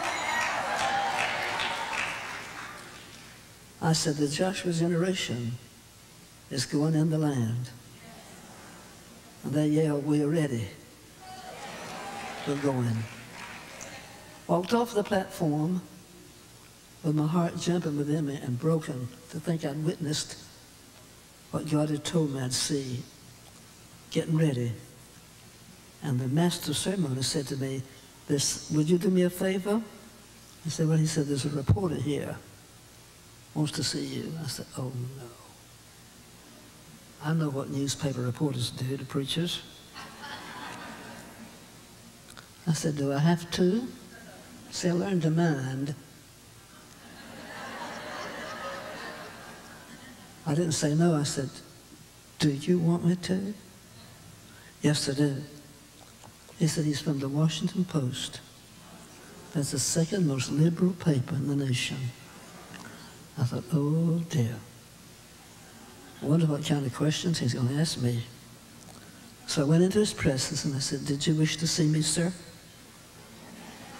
Dr. Pickett, have a seat. He said, I was in your congregation this morning. And he said, do you believe what you preached? Yes, I do.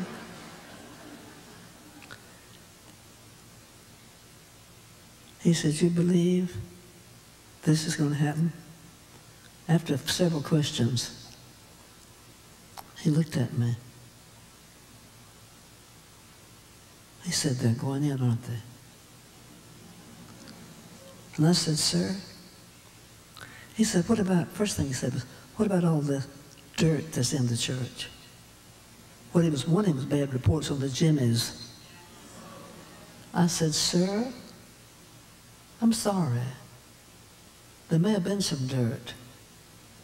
But I said, this is not a dirty church.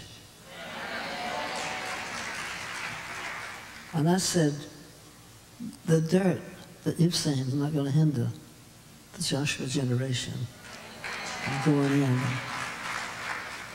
Finally, he said, you say? And he said, say it again.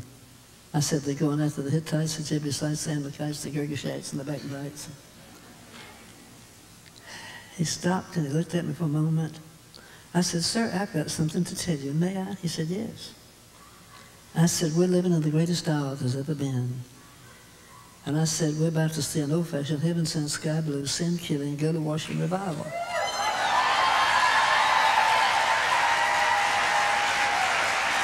That's before I knew anything about Brownsville. I could have told him it's going on down Brownsville, but it hadn't started then. He said, say that again. I said, there's going to be an old-fashioned, heaven-sent, sky-blue, sin-killing, gutter-washing revival. And we're not going out of here some night on the fire escape, and you reporters come around trying to find us and tell somebody you think the church left last night. I said, before we go here, we'll leave here, the world's going to know we've been here.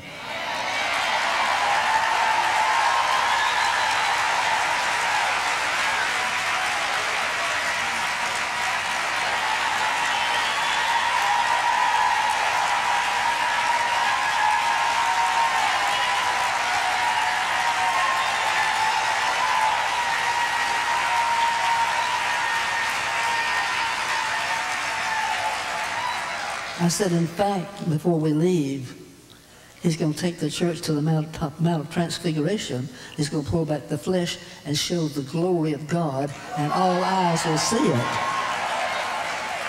I didn't know what I was saying. I said it prophetically. That was before people was talking about the glory very much. But God had told me he was going to take the church to the top of Mount Transfiguration and pull back the flesh and show the world the glory of God. And the glory of the Lord will cover the earth as the waters will cover the sea, and I believed that.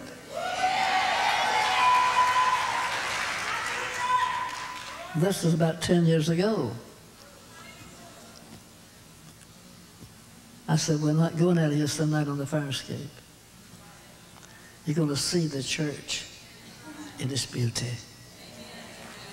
He put his pencil down and looked up at me and said, I'm a backslidden Methodist son. Minister's son. I said, I beg your pardon? He said, I'm a minister's son. Backslidden.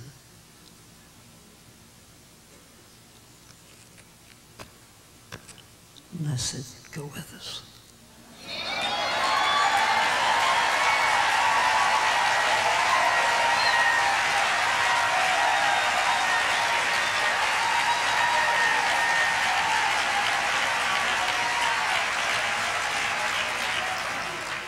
I didn't see anything about the paper. I thought, well, they don't do good write-ups, you know, religious good things. But the following weekend, I received a copy of the Washington Post. And the second page, not the back of the first page, half of it was about that revival.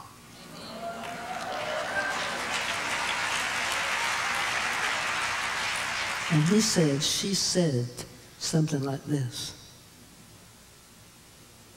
There's going to be a revival. She told about it. He said, the only thing is, because he followed me around, I didn't know it.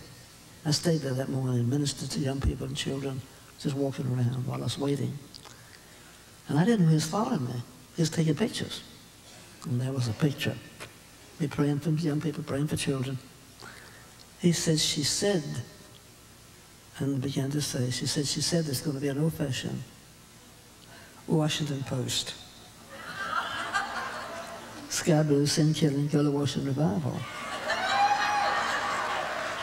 He said that it was one thing she said I didn't understand. And I didn't know he heard me speaking in tongues anywhere. He said it went something like this. And he took the English alphabet, honestly, and mixed it up and didn't hyphenate one word, wrote a whole line across the page.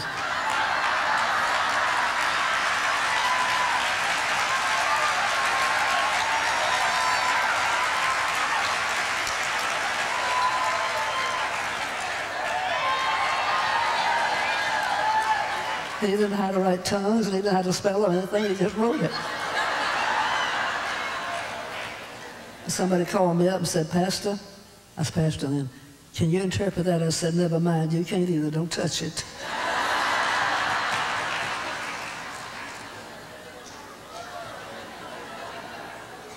So I've been going up down the land saying we're going to have an old-fashioned heaven-sent sky blue sin-killing, blood-washing revival, and Joshua's generation's going in the land, and we're going with them, and we're going in after the Ites and the Hittites, the Jebusites and Amalekites, the Girgashites and the backbite, and we're not coming out married to any of them. We're going to bring the head of the enemy, get his head, and bring him back and lay him in the lap of the church.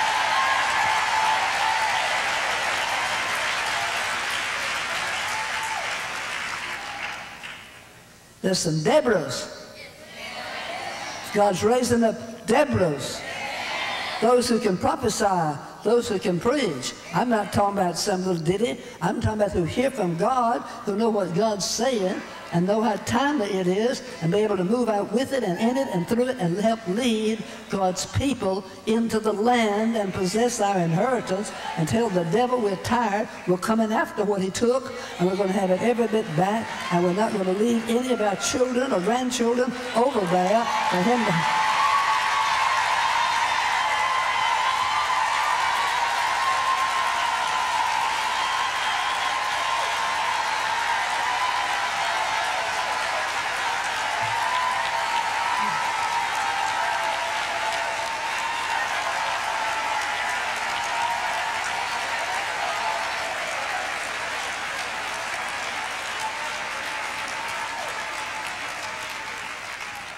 Just a few more words. You can get your pencil. You can have this outline. You can preach it. I gave you the rights. The reason God was able to use this Deborah, she had a mandate. She had an assigned task. She had been divinely predestined to fulfill that place. She had a mandate from God that gives you authority. You don't have to seek authority. You have a mandate. She had a message. If you don't have a message, don't go. It was a clear voice. It was a clear word. It was a clear command. She had a clear word. She had a clear voice that knew she'd heard from God. She had a clear command. It had directions in it. It said, this is the way. Go do it. She had clear promises. I put that under the second heading. Because God told her he'd draw the enemy to the river.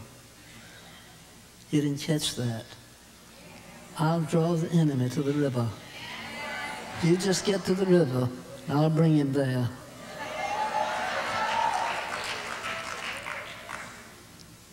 And she finally said to him, the Lord God of Israel has commanded you to do this. She not only had a message, she had a motive. She meant to set God's people free. Come on, ladies.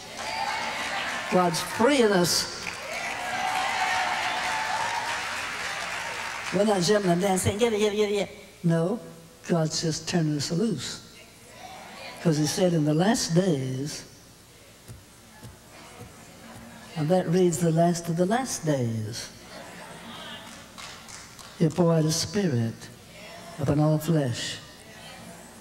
And your sons and your daughters shall. That shall is subjunctive mood, condition contrary to fact. Nothing's going to stop it. They shall prophesy. They'll know what God said, be able to say it, and tell the world what God said. I'm about to get blessed.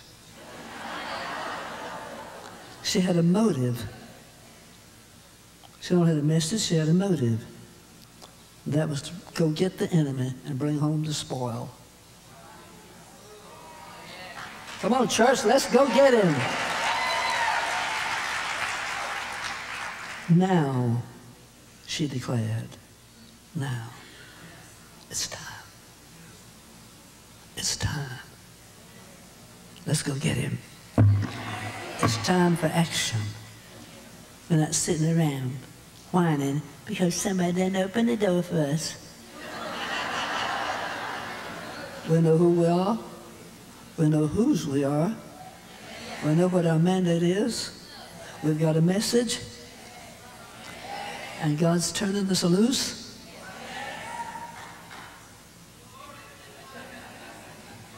But your motivation is not to be seen. It's you are a deliverer. Go tell, Magdalene. Go tell. Go tell. Go tell.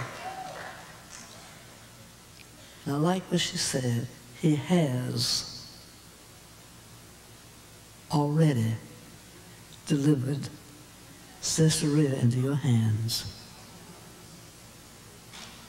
Judicially, you've got him. You just got to go get him. I don't think you caught it. He's already hooked by God. All you got to do is go get him.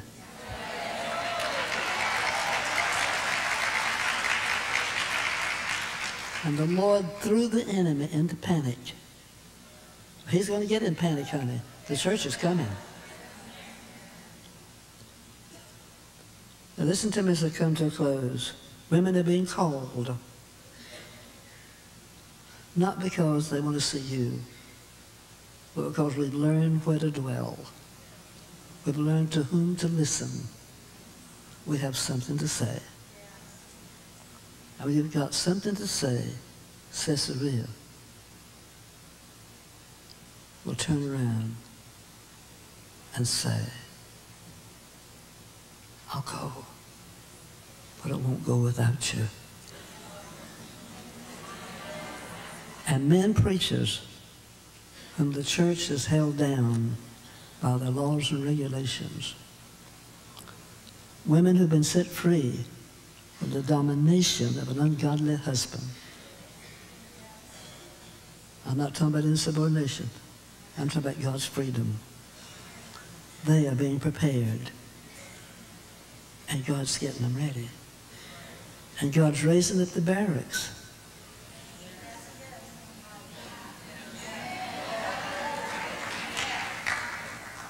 But they're going to turn around and say, we didn't start this journey back in the garden without each other.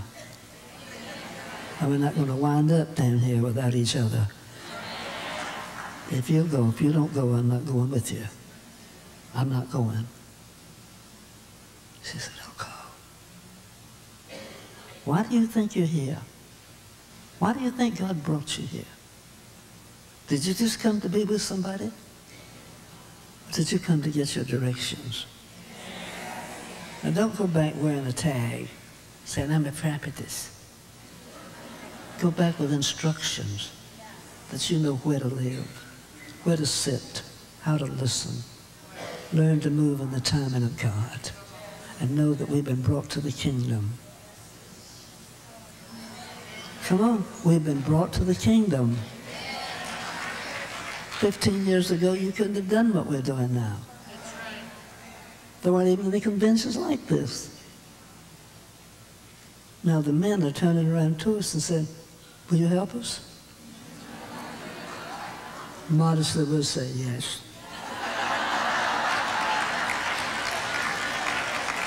But we've been out under the tree. We've been feeding on the palms. Of course, I got Carol out there. I never get her away. She wants to take all these palms back to Tennessee, and they won't live up there. But out from under the palm tree, in what was called captivity of the law, when they hadn't read in the book where it said, when faith has come. Now, faith hasn't come, you're still in bondage. But when faith has come, there's neither Jew nor Gentile, Greek nor barbarian, male nor female. It's time for God to call the army. And it doesn't take women's lib to do it. We weren't raised to take a man's place. We were raised to be the other part of Adam.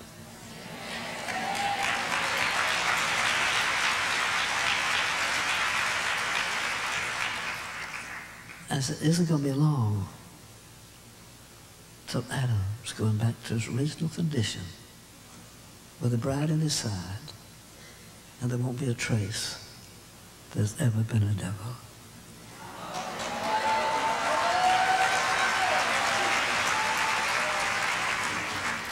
God's tearing down the walls. He's tearing down tradition. I've seen God begin to change even the isles of the sea. I'm on that International Third World Board.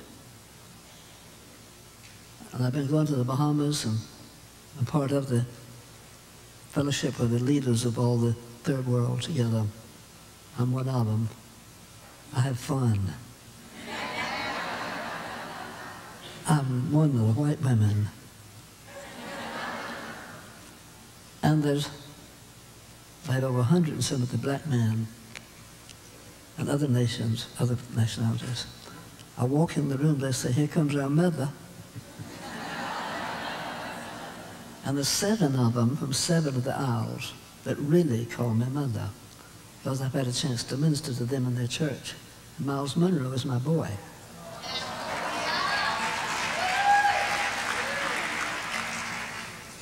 He adopted me as his mother, so I adopted him as my son.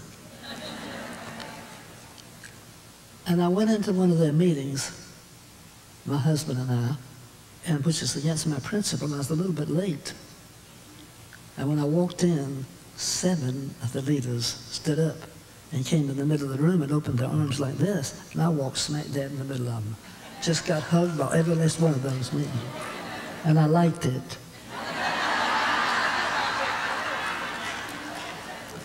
And Turnell Nelson, the cutest humor, I'd have thought it'd come from anybody but from he. He whispered in my ear, "What are you going to say about all these black boys?"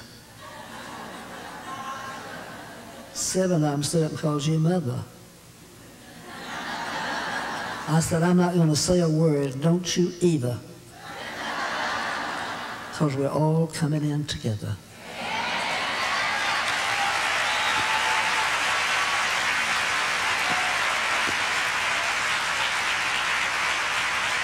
Let's go get the enemy. Let's go get his head. Let's take back what he stole from us. Even the son set free is free indeed. Even the son is set free is free indeed. Come on, Deborah. Come on, Deborah. Come on, Deborahs. Come on, Deborahs. Come on, Deborahs. Let's go get the land. Let's go get the enemy.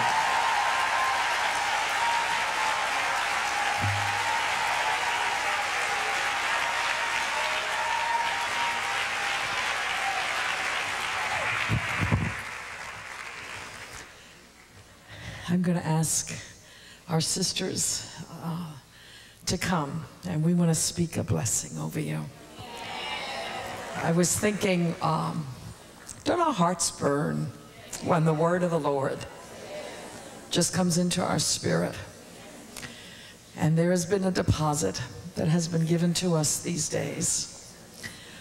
You have been blessed, and I would say on your behalf and our behalf, we receive the word from you, and in Jesus' name, the anointings will be released, the gifts will be released, and the character of the Holy One of Israel shall be formed within us as daughters of Zion. The Deborahs are awakening. The Deborahs are awakening. The Deborahs are awakening. They are awakening, and they are trustworthy, and they are being proven to be faithful. And indeed, the Baraks are coming and saying, we see now, we need to do this together. Oh, hallelujah. My sisters, let us lay hands upon this precious woman. We want to speak blessing upon both she and her dear husband, Leroy. We want you to reach out your right hand of blessing. Oh, hallelujah. Hallelujah. Hallelujah. Diane, why don't you lead us? Oh, Father, we just come today to bless your servant, to bless you for the gift you've given to us. Lord, to bless our sister who has prepared her heart, her mind, her body, her spirit for so many years to deliver to us the treasures, Lord, that you've dumped into her spirit, delivered into her spirit from time to time and trial to trial and triumph to triumph. Oh God, I thank you for her, and I thank you for her husband Leroy, who has shared her and who has sustained and supported and strengthened and undergirded her, oh, and loved her and missed her. Oh, Father, I thank you for them, and I bless them, Lord, with strength. I bless them with health. I bless them with the anointing of the Holy Spirit. I bless them with the fullness. I bless them with every good thing that you have. And Lord, I bless them, Lord, with a peace that passes understanding and a knowledge, Lord, of your word like never before, and brand new revelation, Lord. Oh God, she doesn't seek an importation from us, but she seeks a revelation from your Holy Spirit, oh God, that more and more, every morning, every day, oh Lord, there'll be a whole new revelation of yourself in her, written upon her heart, Lord. I thank you, Lord, and I bless you in Jesus' name. Oh, hallelujah, hallelujah. Father, we thank you for the mothers in Israel. God, it doesn't make any difference what our age is. We need the mothers in Israel. And I thank you for my sister today, who has deposited into us, oh God, such richness, such treasures. Lord, I ask that these words would be hidden in our hearts until they become the full harvest that these seeds she has planted are manifest. God, we want to bear your image to the nations. God, we want your glory to be seen. But Father, we know that the seeds have to be planted. There has to be the maturing before there is the revelation. And so, Father, I ask you today, as you strengthen my sister in her ministry, God, as you pour more into her, as she's poured out to us, she's discovered, oh God, that as she pours out, then you pour in, and she pours out, and you pour in, and she pours out, and you pour in. And God, we're so grateful for what she's poured on us. And we look forward, oh God, to those things that are even forthcoming. Father, I ask divine health. Divine health, oh God. Divine health. Yes, resurrection life. The same spirit that raised Christ from the dead dwells in her. And so, God, we just ask you to quicken her mortal body, Lord. And Father, I thank you. I thank you this day. We realize that something has occurred in these few days We've all been under a mandate. Yes, yes, yes. We have all been under a divine assignment and appointment. And so, Father God, I thank you. I thank you, Lord, for the opportunity. God, we don't even profess to understand. Lord, we just know that when you deposit, it's there. Yes. And so, Father, we return to her, oh God. We return to her our blessing as she has blessed us. In Jesus' name, amen.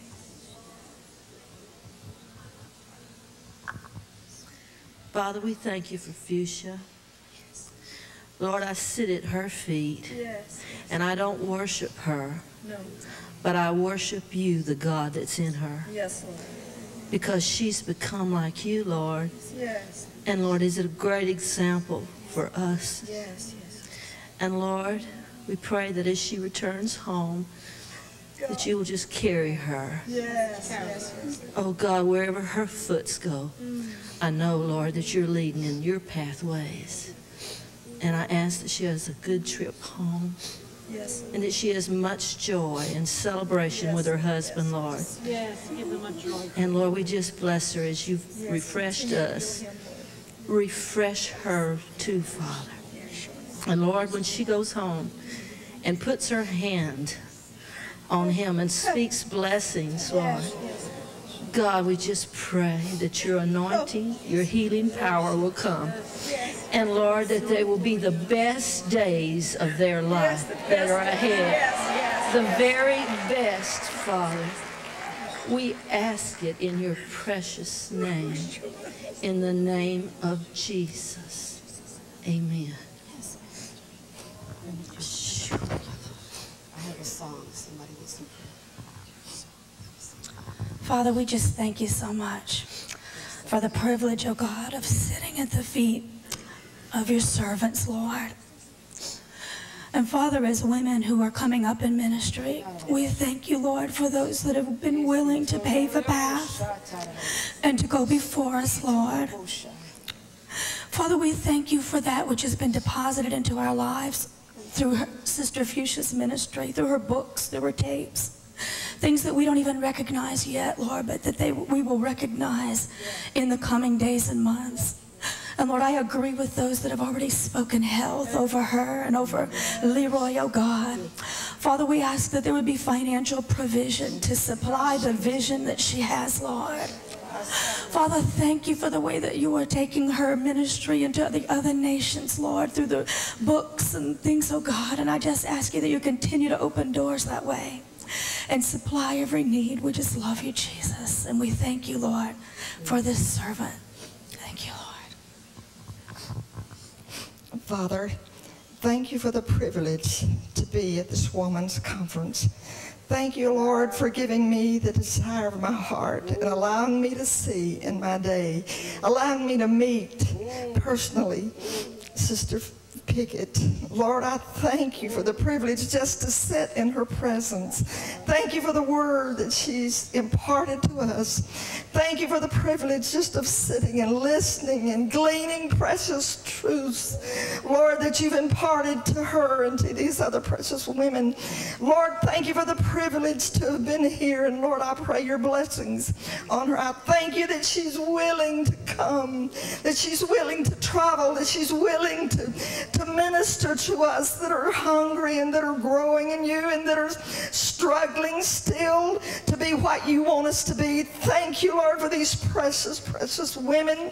Thank you just for the privilege to have been in their presence. And thank you, Lord, for what we have heard and what we have learned at this meeting, sitting at the feet of Sister Pickett. Lord, I praise you for her life. I praise you for how you brought her to this place. And it's just so good to hear about your mercy and your goodness of how that you filled her with the Holy Ghost and you healed her, and how you're moving in her home and how you're supplying needs. Oh, Lord, you are faithful. It's so good to hear testimonies and to sit at the feet of wisdom of those that you have just blessed. Thank you, Father, for this privilege. I'll give you honor and praise and glory for this. And I thank you, Father, for touching her, giving her a safe trip home, keeping your hand upon her and her husband in the name of Jesus. Amen. Lord, I thank you for these last 6 years that we shared together, and I thank you that I see many more to come, God. I thank you, Father God, for the great deposit that has been released through this dear mother, Lord. I thank you for her graciousness. I thank you for her integrity, oh Lord. I thank you, Father God, that you have provided everything she has ever needed. You have been her faithful friend, oh God. You have been, Lord God, everything, Jesus. You have been more. More, Lord God. More, Lord God. And you have made her more than a conqueror in Christ Jesus. Lord, I thank you this day because your grace is radiating through this vessel. I thank you today that we can see the amazing effects of your amazing grace, Lord. I thank you, Father, in the name of Jesus, that the balm of Gilead is moving on her and pouring out on her even now from the crown of her head to the soles of her feet. I thank you that every bone, oh God, in her body, hallelujah, is girding up and standing up tall. In Jesus' name, I declare the ointment of God in your bone, even down into your bone marrow. In the name of Jesus, I say, speak, living God, even in the bone marrow. I say, live, oh blood, live in Jesus' name, and stand up under the prophetic word of Almighty God.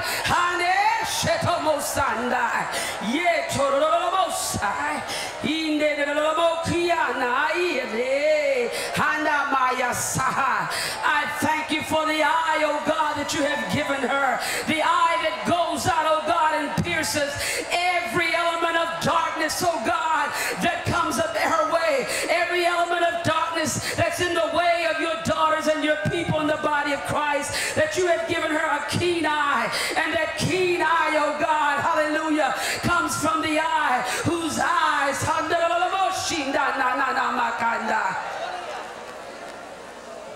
your eyes that pierce, oh God, through the darkness. I thank you, Jesus, for the prophetic eye that has pierced through the darkness and unveiled, oh God, in this hour what we have all been waiting to see.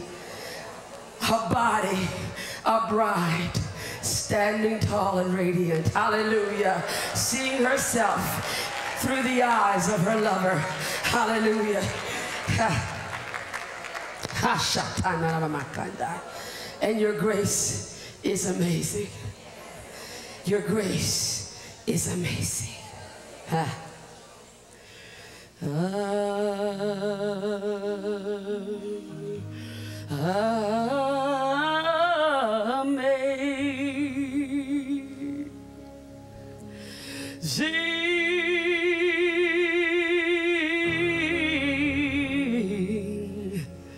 Amazing grace,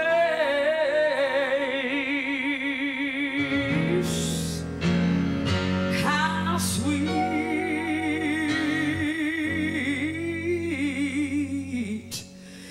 the sound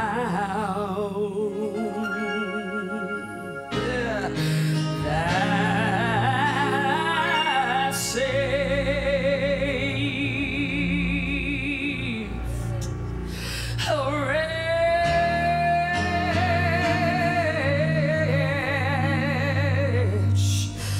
like me.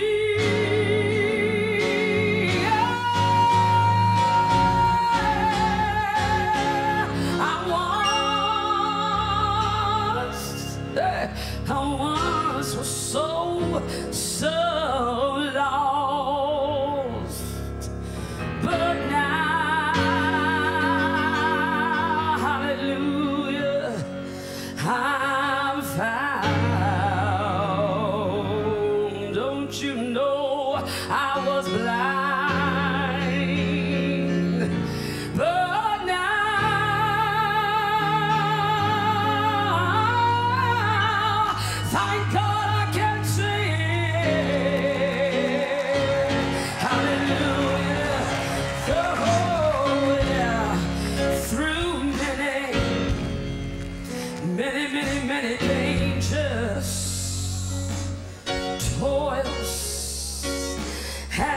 foolishness. You've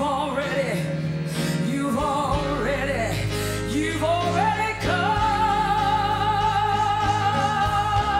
It's true grace, yes, Lord, that's brought you safe thus far. And it's that same grace that will lead you home. So we praise you, Lord. Praise God. Praise God. Praise God. Praise God. Praise God. Praise God. Praise